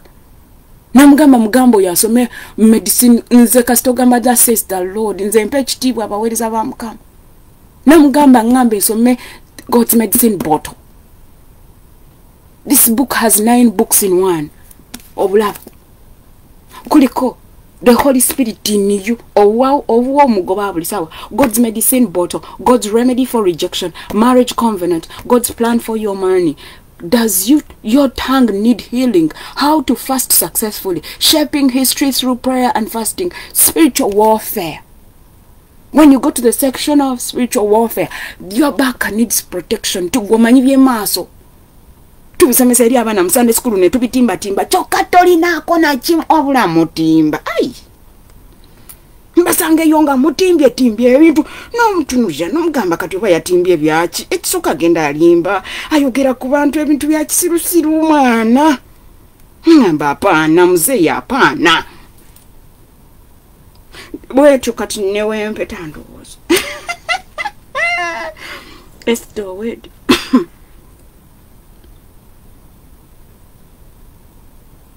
For what the law could not do, that is overcome sin and remove its penalty, its power, being weakened by the flesh, man's nature without the Holy Spirit. God he sent his own son in the likeness of sinful man as an offering for sin. And he condemned sin in the flesh, subdued it, and overcame it in the person of his own son. Back in the Old Testament, they used to use animals to atone. Now the blood of Jesus, now, oh, the blood, it is my victory. Na ye kuchibi, nechiro walimbye, ati tonenenya. Chibi. Mwaza chemo tuli mu grace, kwa ebyo bibi byetuzunga nabyo. Nokuwalampa abantu chibi. n'okugeya abantu kibi, n'okudisrespecting abantu kibi, okozesa ebintu ebitali bibyo kibi. Devaluing people is a sin. Using people to get what you want is a sin. Onokuba walo otalumu ngogenda kubeera entrepreneur womu bwati. You step on people to get your entrepreneurship degree. Charging abantu esente eziri overwhelming mbuno olwokuba you are living your dreams. Nemubba abantu. Abantu tuli season je tulimu, people are poor, people don't have food, people need to educate their children. Na ulioko charging abantu esente obuwanana. Gwe nofuna mne mugenda nga museka nabeewo. Nacho chebi overcharging people. We are investing in ourselves. Waliyo nga tu investing nga asura musulenga mutunula. That was your portion, please. Tabagamba kokusuranga mutunula. Ewa temumanyi kukkiriza Katonda akola ebyamagero. Ewafe Esther vaayo. Kimu bibiri Sara. You have no idea of having everyone in the house sick. Ngate nawe olina okubeka sure nti banno bafuna kyebetagate nga nawe oli mulwadde. Tabimanyi biveeko byesonyiwe. Ndaba abana abawala abafumbiddwa abazadde abana nga bamanyira abantu. Sweetheart, okufumbirwa tekikuwalukusa kumanyira abantu, ekyo kibi. Okuzaala abaana tekikuwalukusa genda nga owooza olw'okuba ye ggwe maama. Maama olina okuba ne compassion. Kubanga okwetikka omwana emyezi 9 is not simple. Nogenda nosindika omwana nali ngenze komuleeba. No, there is life and death in there. Kasito yingirayo ne sitaani owedde ojja kufiirayo. I've seen a baby being pushed out. I know what I'm talking about. Some of you just studied to be gynecologists. I know what a C-section is all about. Katero byogenda nga weewana ng'omanyira abantu sweetheart. Bamama temwefuula vulnerable. Okitegedde kiteeto. Beera ne compassion ng'oyagala abantu. Weebaze Mukama nti olina n'abaana esobola okuzaala abaana abalamu. Ekyo buli lunaku olina ofukamira ku mazza, n'ofukamira n'Omukama weebala okumpa omwana omulamu. Weebale munnange Yesu okumpa omwana omulamu. Have gratitude. It is not obvious. Weebaze Mukama nti gwe lwayingira mufumbo bwe pu nga mufuuka Ronaldo. Ate tokoma okwo n'omwaka ogudda n'okola pu nga n'abaana yo yakisa. Let's have compassion when we are treating people the way we want. People are struggling in different ways. Nze mmanyi otegedde. Sometimes I stress it kubanga towulira olina empuyitu. Good. Tugenda kukoma wano mwana. Twalabye eri bakozesa omusaayi. Bakozesa omusaayi gw'ente, ogw'endiga, an animal that has no blemish. They were referring also to Jesus. Ekintu kifaanagana ne mu Old and New Testament. Naye gwe tomanyi ku bitu n'ojowaza ekikola omwana yatava mu ndagaano nkadde. Obuyisa bwo buli mu ndagaano nkadde. Twagala tubutereeze oleme genda mugeyena. Mbagala nnyo mbagalira ddala nangawo leero we nkomye era we nalabira kati yimba oliyimba ngende. Naye nga mbagala nnyo ndi wano nkola mulimu gwange kando bwe naazikira togenda kuddamu kundaba nga nkusindikira ekintu kyonna. Awo nkomanye naafudde. Naye kati kyali mulamu so kati tulina okukikolako mannaado. Nze mbagala nnyo mbagalira ddala maana.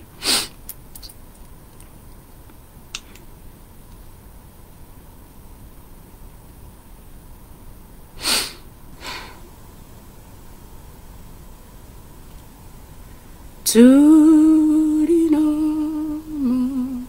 bezi wafe nga twagala. Tugenda kuyimba eno hymn then ngende when the Lord is caught up in them. Katoro sembeze kumpi nawe newe di kwatiwa buinike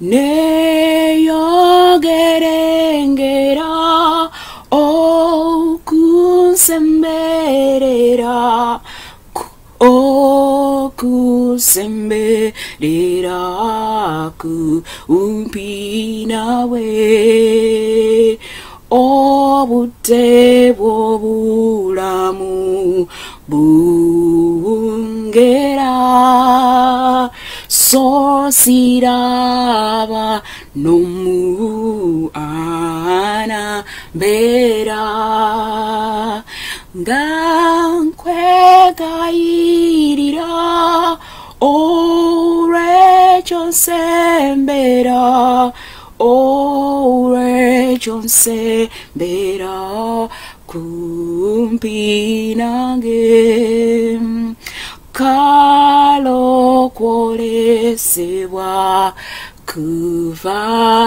kuve ligwe era walinyibwa walabike ng'abamalayika bampenyezo kuja bampenyezo kuja kumpi nawe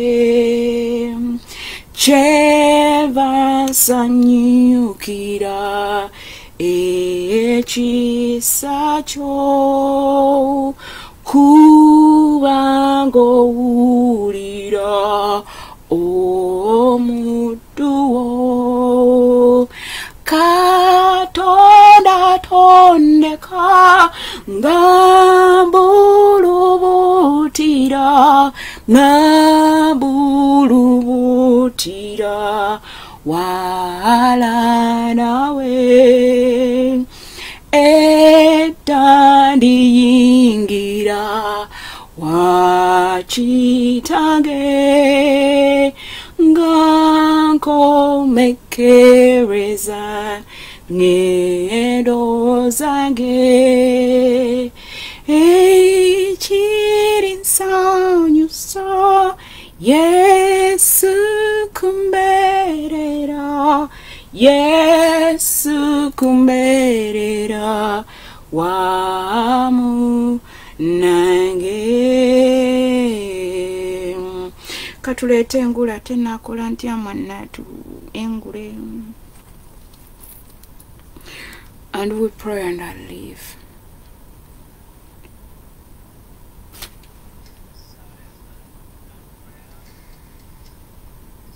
Please, let's change how we treat people, how we do things. Let us change, please. Because you're planting seeds for your children. Your child will be treated that one day.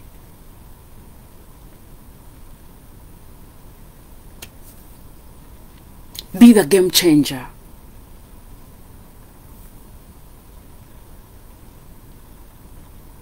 Ngule yange kwe kumanya nenzulibwa mugwe chitibwa change biro byonna nafunama kuletele ngule yange ngule yange kwe kumanya nenzulibwa mugwe chitibwa change bino byonna navunama kuletele ngule yange bino byonna bibyo byonna bibyo, bino byonna bibyo, byonna bibyo, bino byonna bibyo, bino byonna bibyo, byonna bibyo, kuletere ngule yange, ngule yange, kwe kumanya nenzulibwa mugwe, chitiwa change, bino byonna navunama, kuletere ngule yange, bino byonna bibyo, byonna bibyo, byonna bibyo, byonna bibyo, byonna bibyo, byonna bibyo, byonna bibyo, byonna bibyo, byonna bibyo, kuletere ngule yange, byonna bibyo taata nkuletere ngule yange, taata byonna bibyo kuletere ngule yange, taata byonna bibyo nkuletere ngule yange, byonna bibyo nkuletere ngule yange olunaku lwa leero, taata byonna bibyo nkuleetera okumanya kwange, okutegeera kwange, kubanga awatali ggwe sirina kyensobola, awatali ggwe taata I am empty, I'm nothing, I'm not even worthy, I am not even worthy, I don't qualify, but because of you, you qualify us. When the world is disqualifying us, you qualify us. When the world is devaluing us, you value us. Because you loved us so much, that's why you gave us your son to die for our sins. The sins were ours, not his. But because of love, it was a sign of love. When you love, you value people. When you love, you remember people. When you love, you don't use people to get what you want. Jesus never used us to get what he wanted. He became the ransom for us to be well. He became the ransom. I pray that we walk that walk.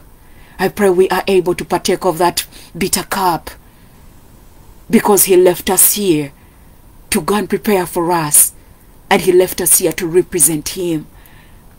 It is my prayer, it is my cry that we represent Christ the right way.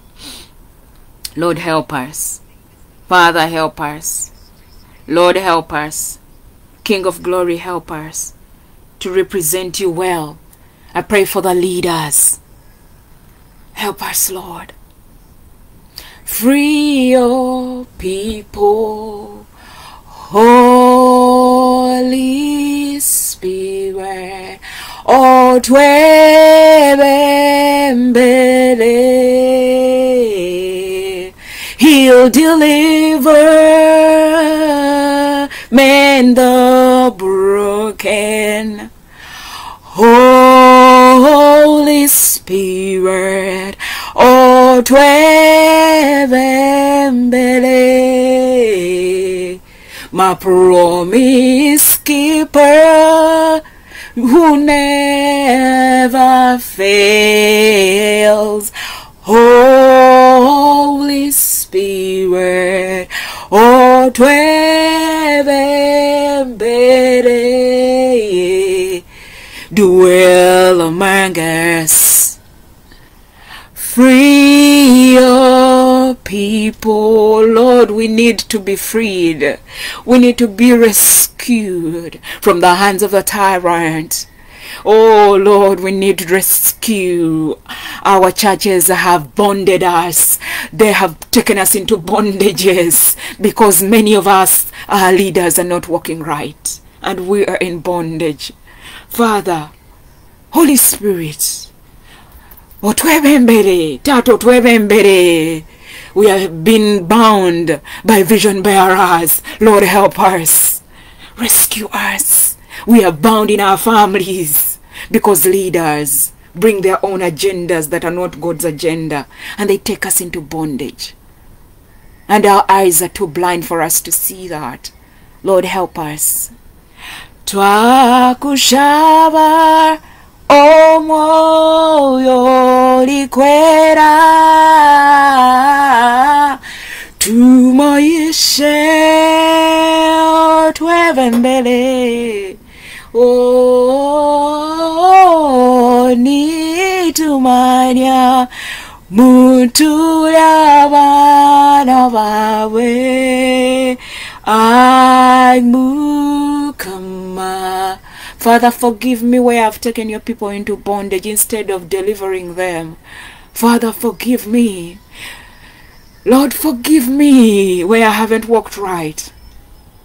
Moses was to help people get out of bondage. That's what Jesus came to do. In the Old Testament, God chose men.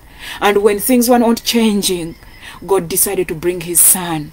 But his son, because he's God, he perfected men and women to help us get out of our slavery. Lord, I as a person, I don't want to be a slave anymore. I pray I don't take anyone into slavery. I pray I don't become a slave master.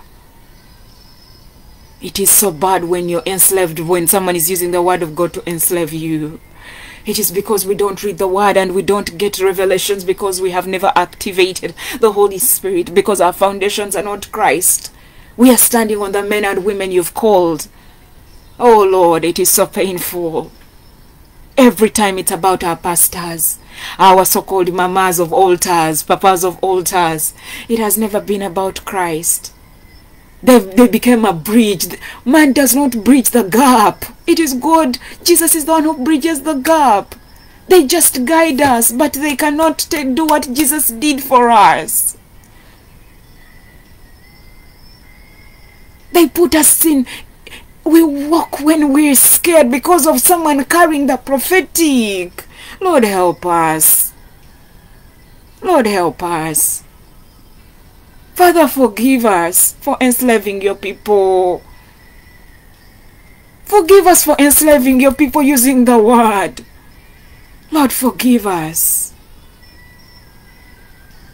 God does not parent. That's why he gave us parents to raise us.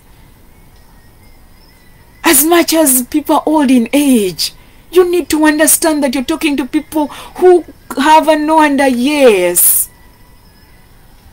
You cannot be a dictator.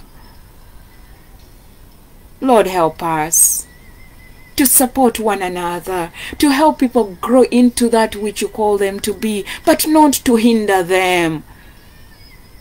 It's the devil who hinders people.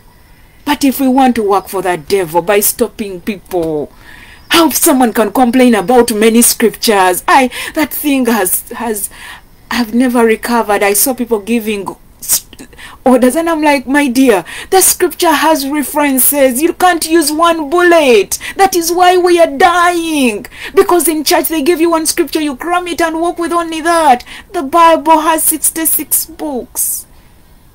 They need all the bullets in their guns. Lord, help us. Lord, help me, because there are many things I don't understand leaders doing. I don't understand how we are just spoon-feeding people and they are dying because of lack of ignorance. They are so ignorant about the word of God.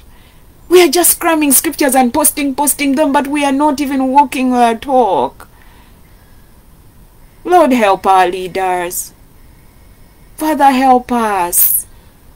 You cannot go to war with a gun with one bullet. You need a magazine. The concept of the army was got from the word of God. The concept of the bullets. This is a sword. You cannot have only one bullet. You need to know how to read the Bible and study it. The leaders know that, but when it comes to the people they lead, they don't want people. We are so selfish. Lord, help us. You're supposed to equip these people. You're supposed to train them. When it's time to fight, they can't. It is always call the pastor, call the pastor. Call mama so and so to pray for me.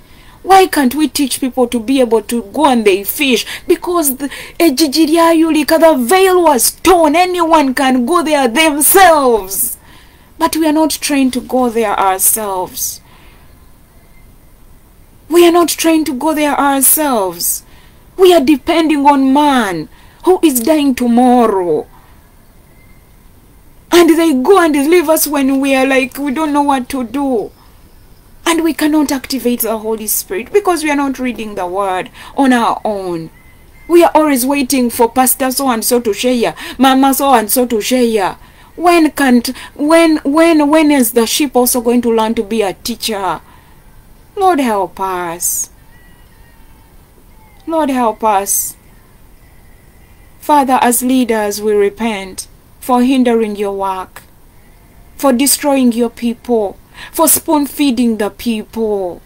They cannot go to the Holy of Holies themselves. They are always waiting for the pastor to lead the anthem. They are always waiting for the pastor to pray. For them, they cannot start anything. They are always waiting for the pastor. Lord, help us. Father, I pray that people get people who trained me to train them, because I believe they did a good work. Because if I did not go through tough hands, I don't think I would survive alone in this season. I don't think I would have survived, because I saw man sending arrows that almost killed me. April 2020, man sent arrows.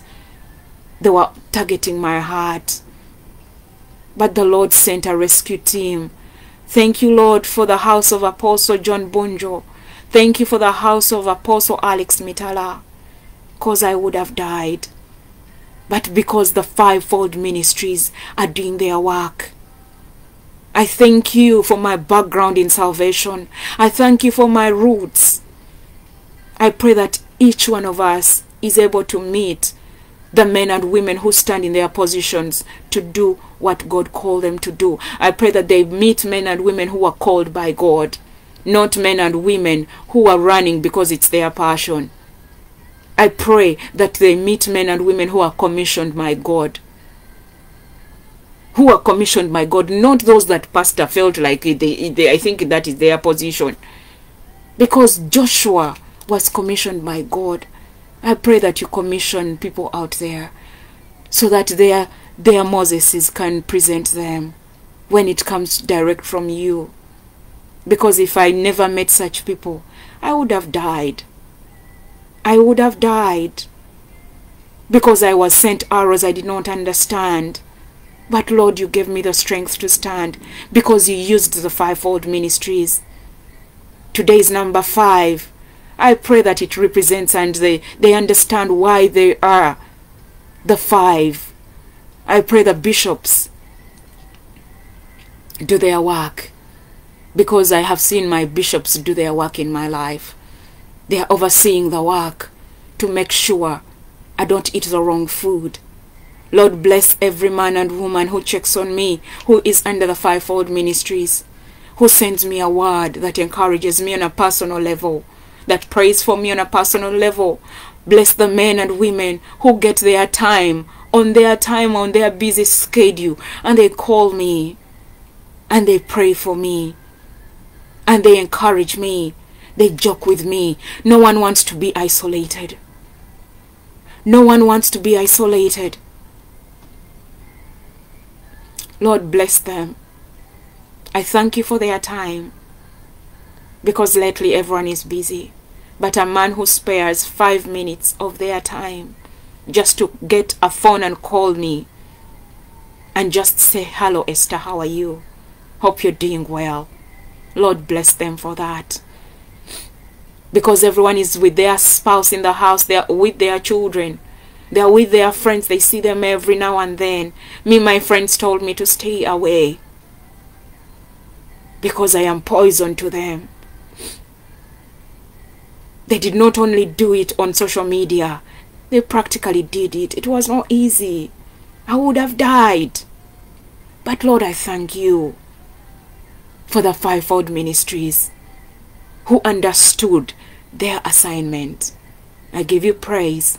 I give you glory. I give you honor. I pray that each one of us gets the 6 who are activated by God, so that we are perfected as a church. Lord, I thank you for the president of Uganda. I cover him in the blood of Jesus with his family.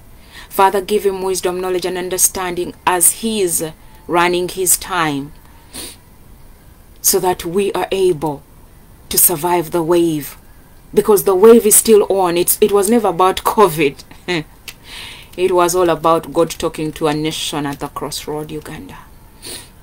God wanted us to hear him talk, because he's been talking. This is the 38th year and we are not listening. I pray time won't run out on us.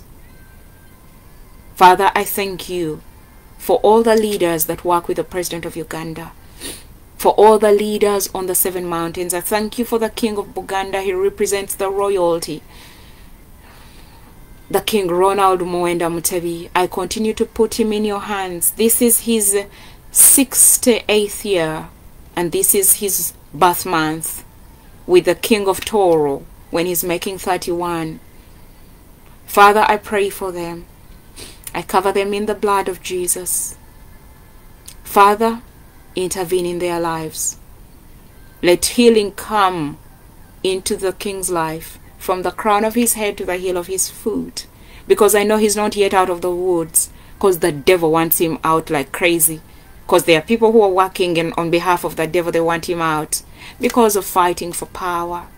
They're fighting for things that are not even theirs, because they don't even have the history of it all. Father, I pray and cover him in the blood. He passed the mark his dad died on, which was 45. I know he's still soldiering on, because he has not yet seen all his children marry. I know he has grandchildren, but I would be happy to see him very old, 100 plus, when his son Semakokiro is taking on the mantle. Unfortunately, he can't take it until the father dies, but I pray that he goes when it is God's time, not man's concoction, not man's curses, but God's timing. Holy Spirit, we thank you as we go to celebrate each other's birthday this month. I pray for the babies of today, those who are given birth on the 5th of April. I cover them in the blood of Jesus. I pray for healing for those who are sick. Father, provide and supply. Children are going for their holidays. Father, I pray that you supply all they need. I pray that you send sponsors to support every child out there, so that they don't go out in the world to join wrong things, all in the name of surviving and being rich. That is not the way to go. Let your will be done. I thank you for all the mothers and the fathers out there. Let your will be done. Let your love prevail. Come and have your way, Lord. Come and have your way, Lord. Come and have your way in Uganda. I thank you for Semper Diana. I can see her. I saw Kanakulia William. They have represented the male and the female. Enlarge their territories and enlarge their camp. They have represented the male and the female out there. They have represented Africa. They have represented the US. They have represented the Europe, Asia. They have represented the Middle East. They have represented Australia. They have represented the earth as human beings that were put on earth.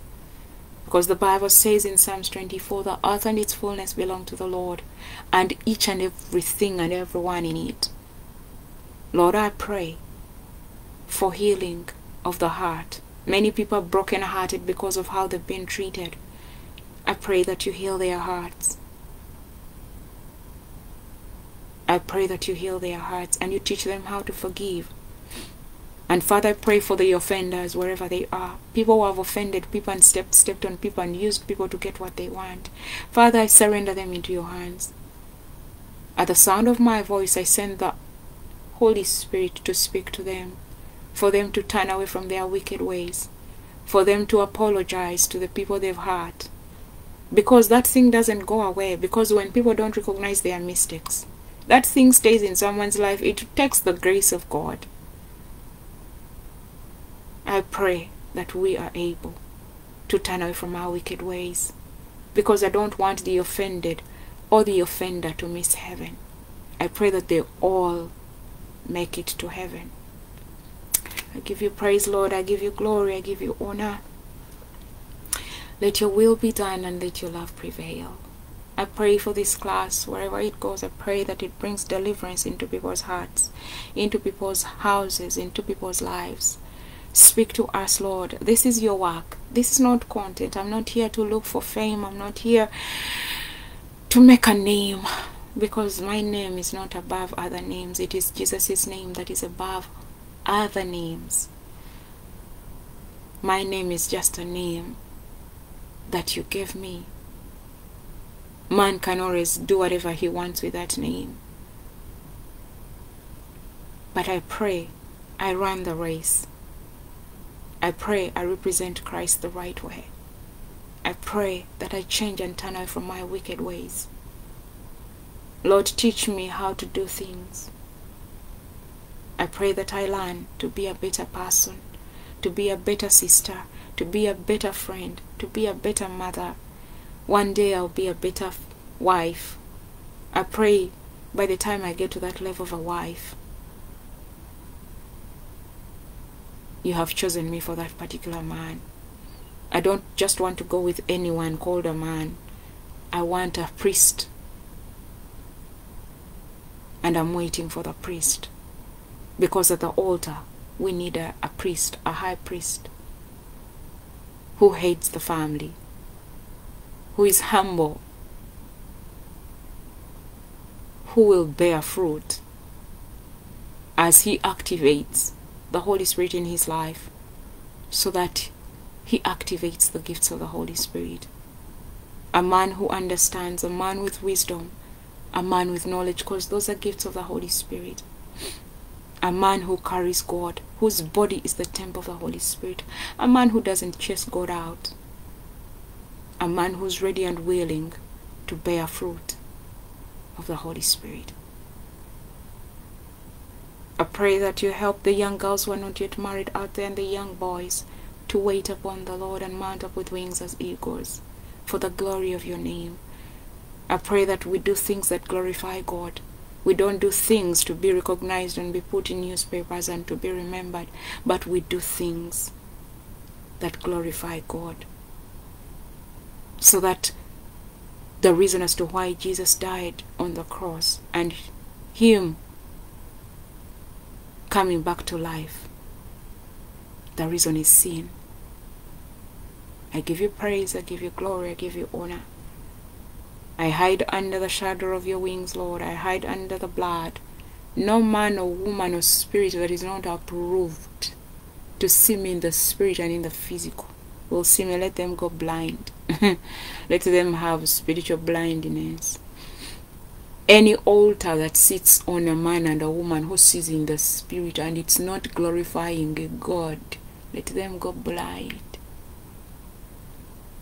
I cut off any man and woman in the prophetic who thinks they will use the prophetic to scare me around. Let them go blind. Among the people they see, I am not part of that. I am not their portion. Because, Father, I am tired of people who destroy God's work in people's lives because they carry the prophetic. They can rule those they walk around with. I am not their portion. I accepted my lane.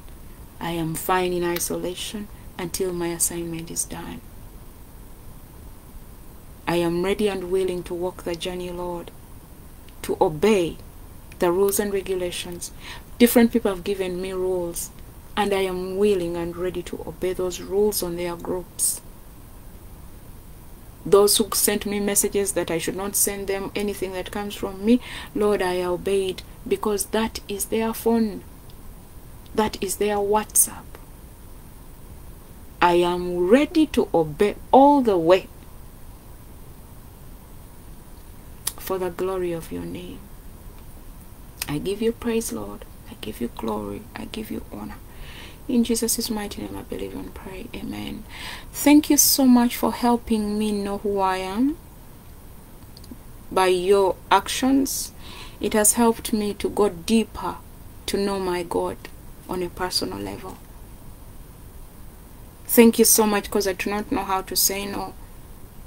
I do not know how to let go. But thank you for helping me. Those who give me rules on how I should behave on your groups, thank you. You have helped me to learn how to be obedient. And I will continue to be obedient, not to send things that are not part of your groups. If there is any other group where I send anything and you feel it is not for your church, that is your church, please, you can always let me know. You can write it on the group when everyone is seeing, so that I respect your rules on your groups. I want to grow. I want to be a better person. Yes. Thank you for those who have sent the rules and made them clear on your groups because of me. Because before I started sending things out, you are not giving rules. When I started sending things, you gave rules. Others, you don't give them. Because before I started typing certain things on particular groups, people were sending things. And they were never given rules. When my turn came, I started seeing rules.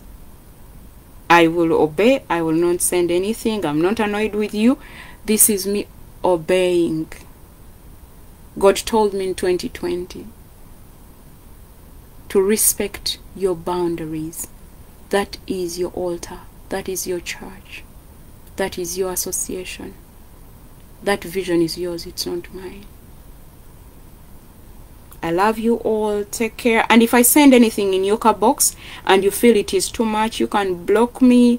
You can send a message and tell me, please stop sending. And I will not send. Yeah, I respect people's boundaries. You can put a timer. Yeah, different people put timers when they feel it is too much. It is still well with me. I love you all. I'll be back later.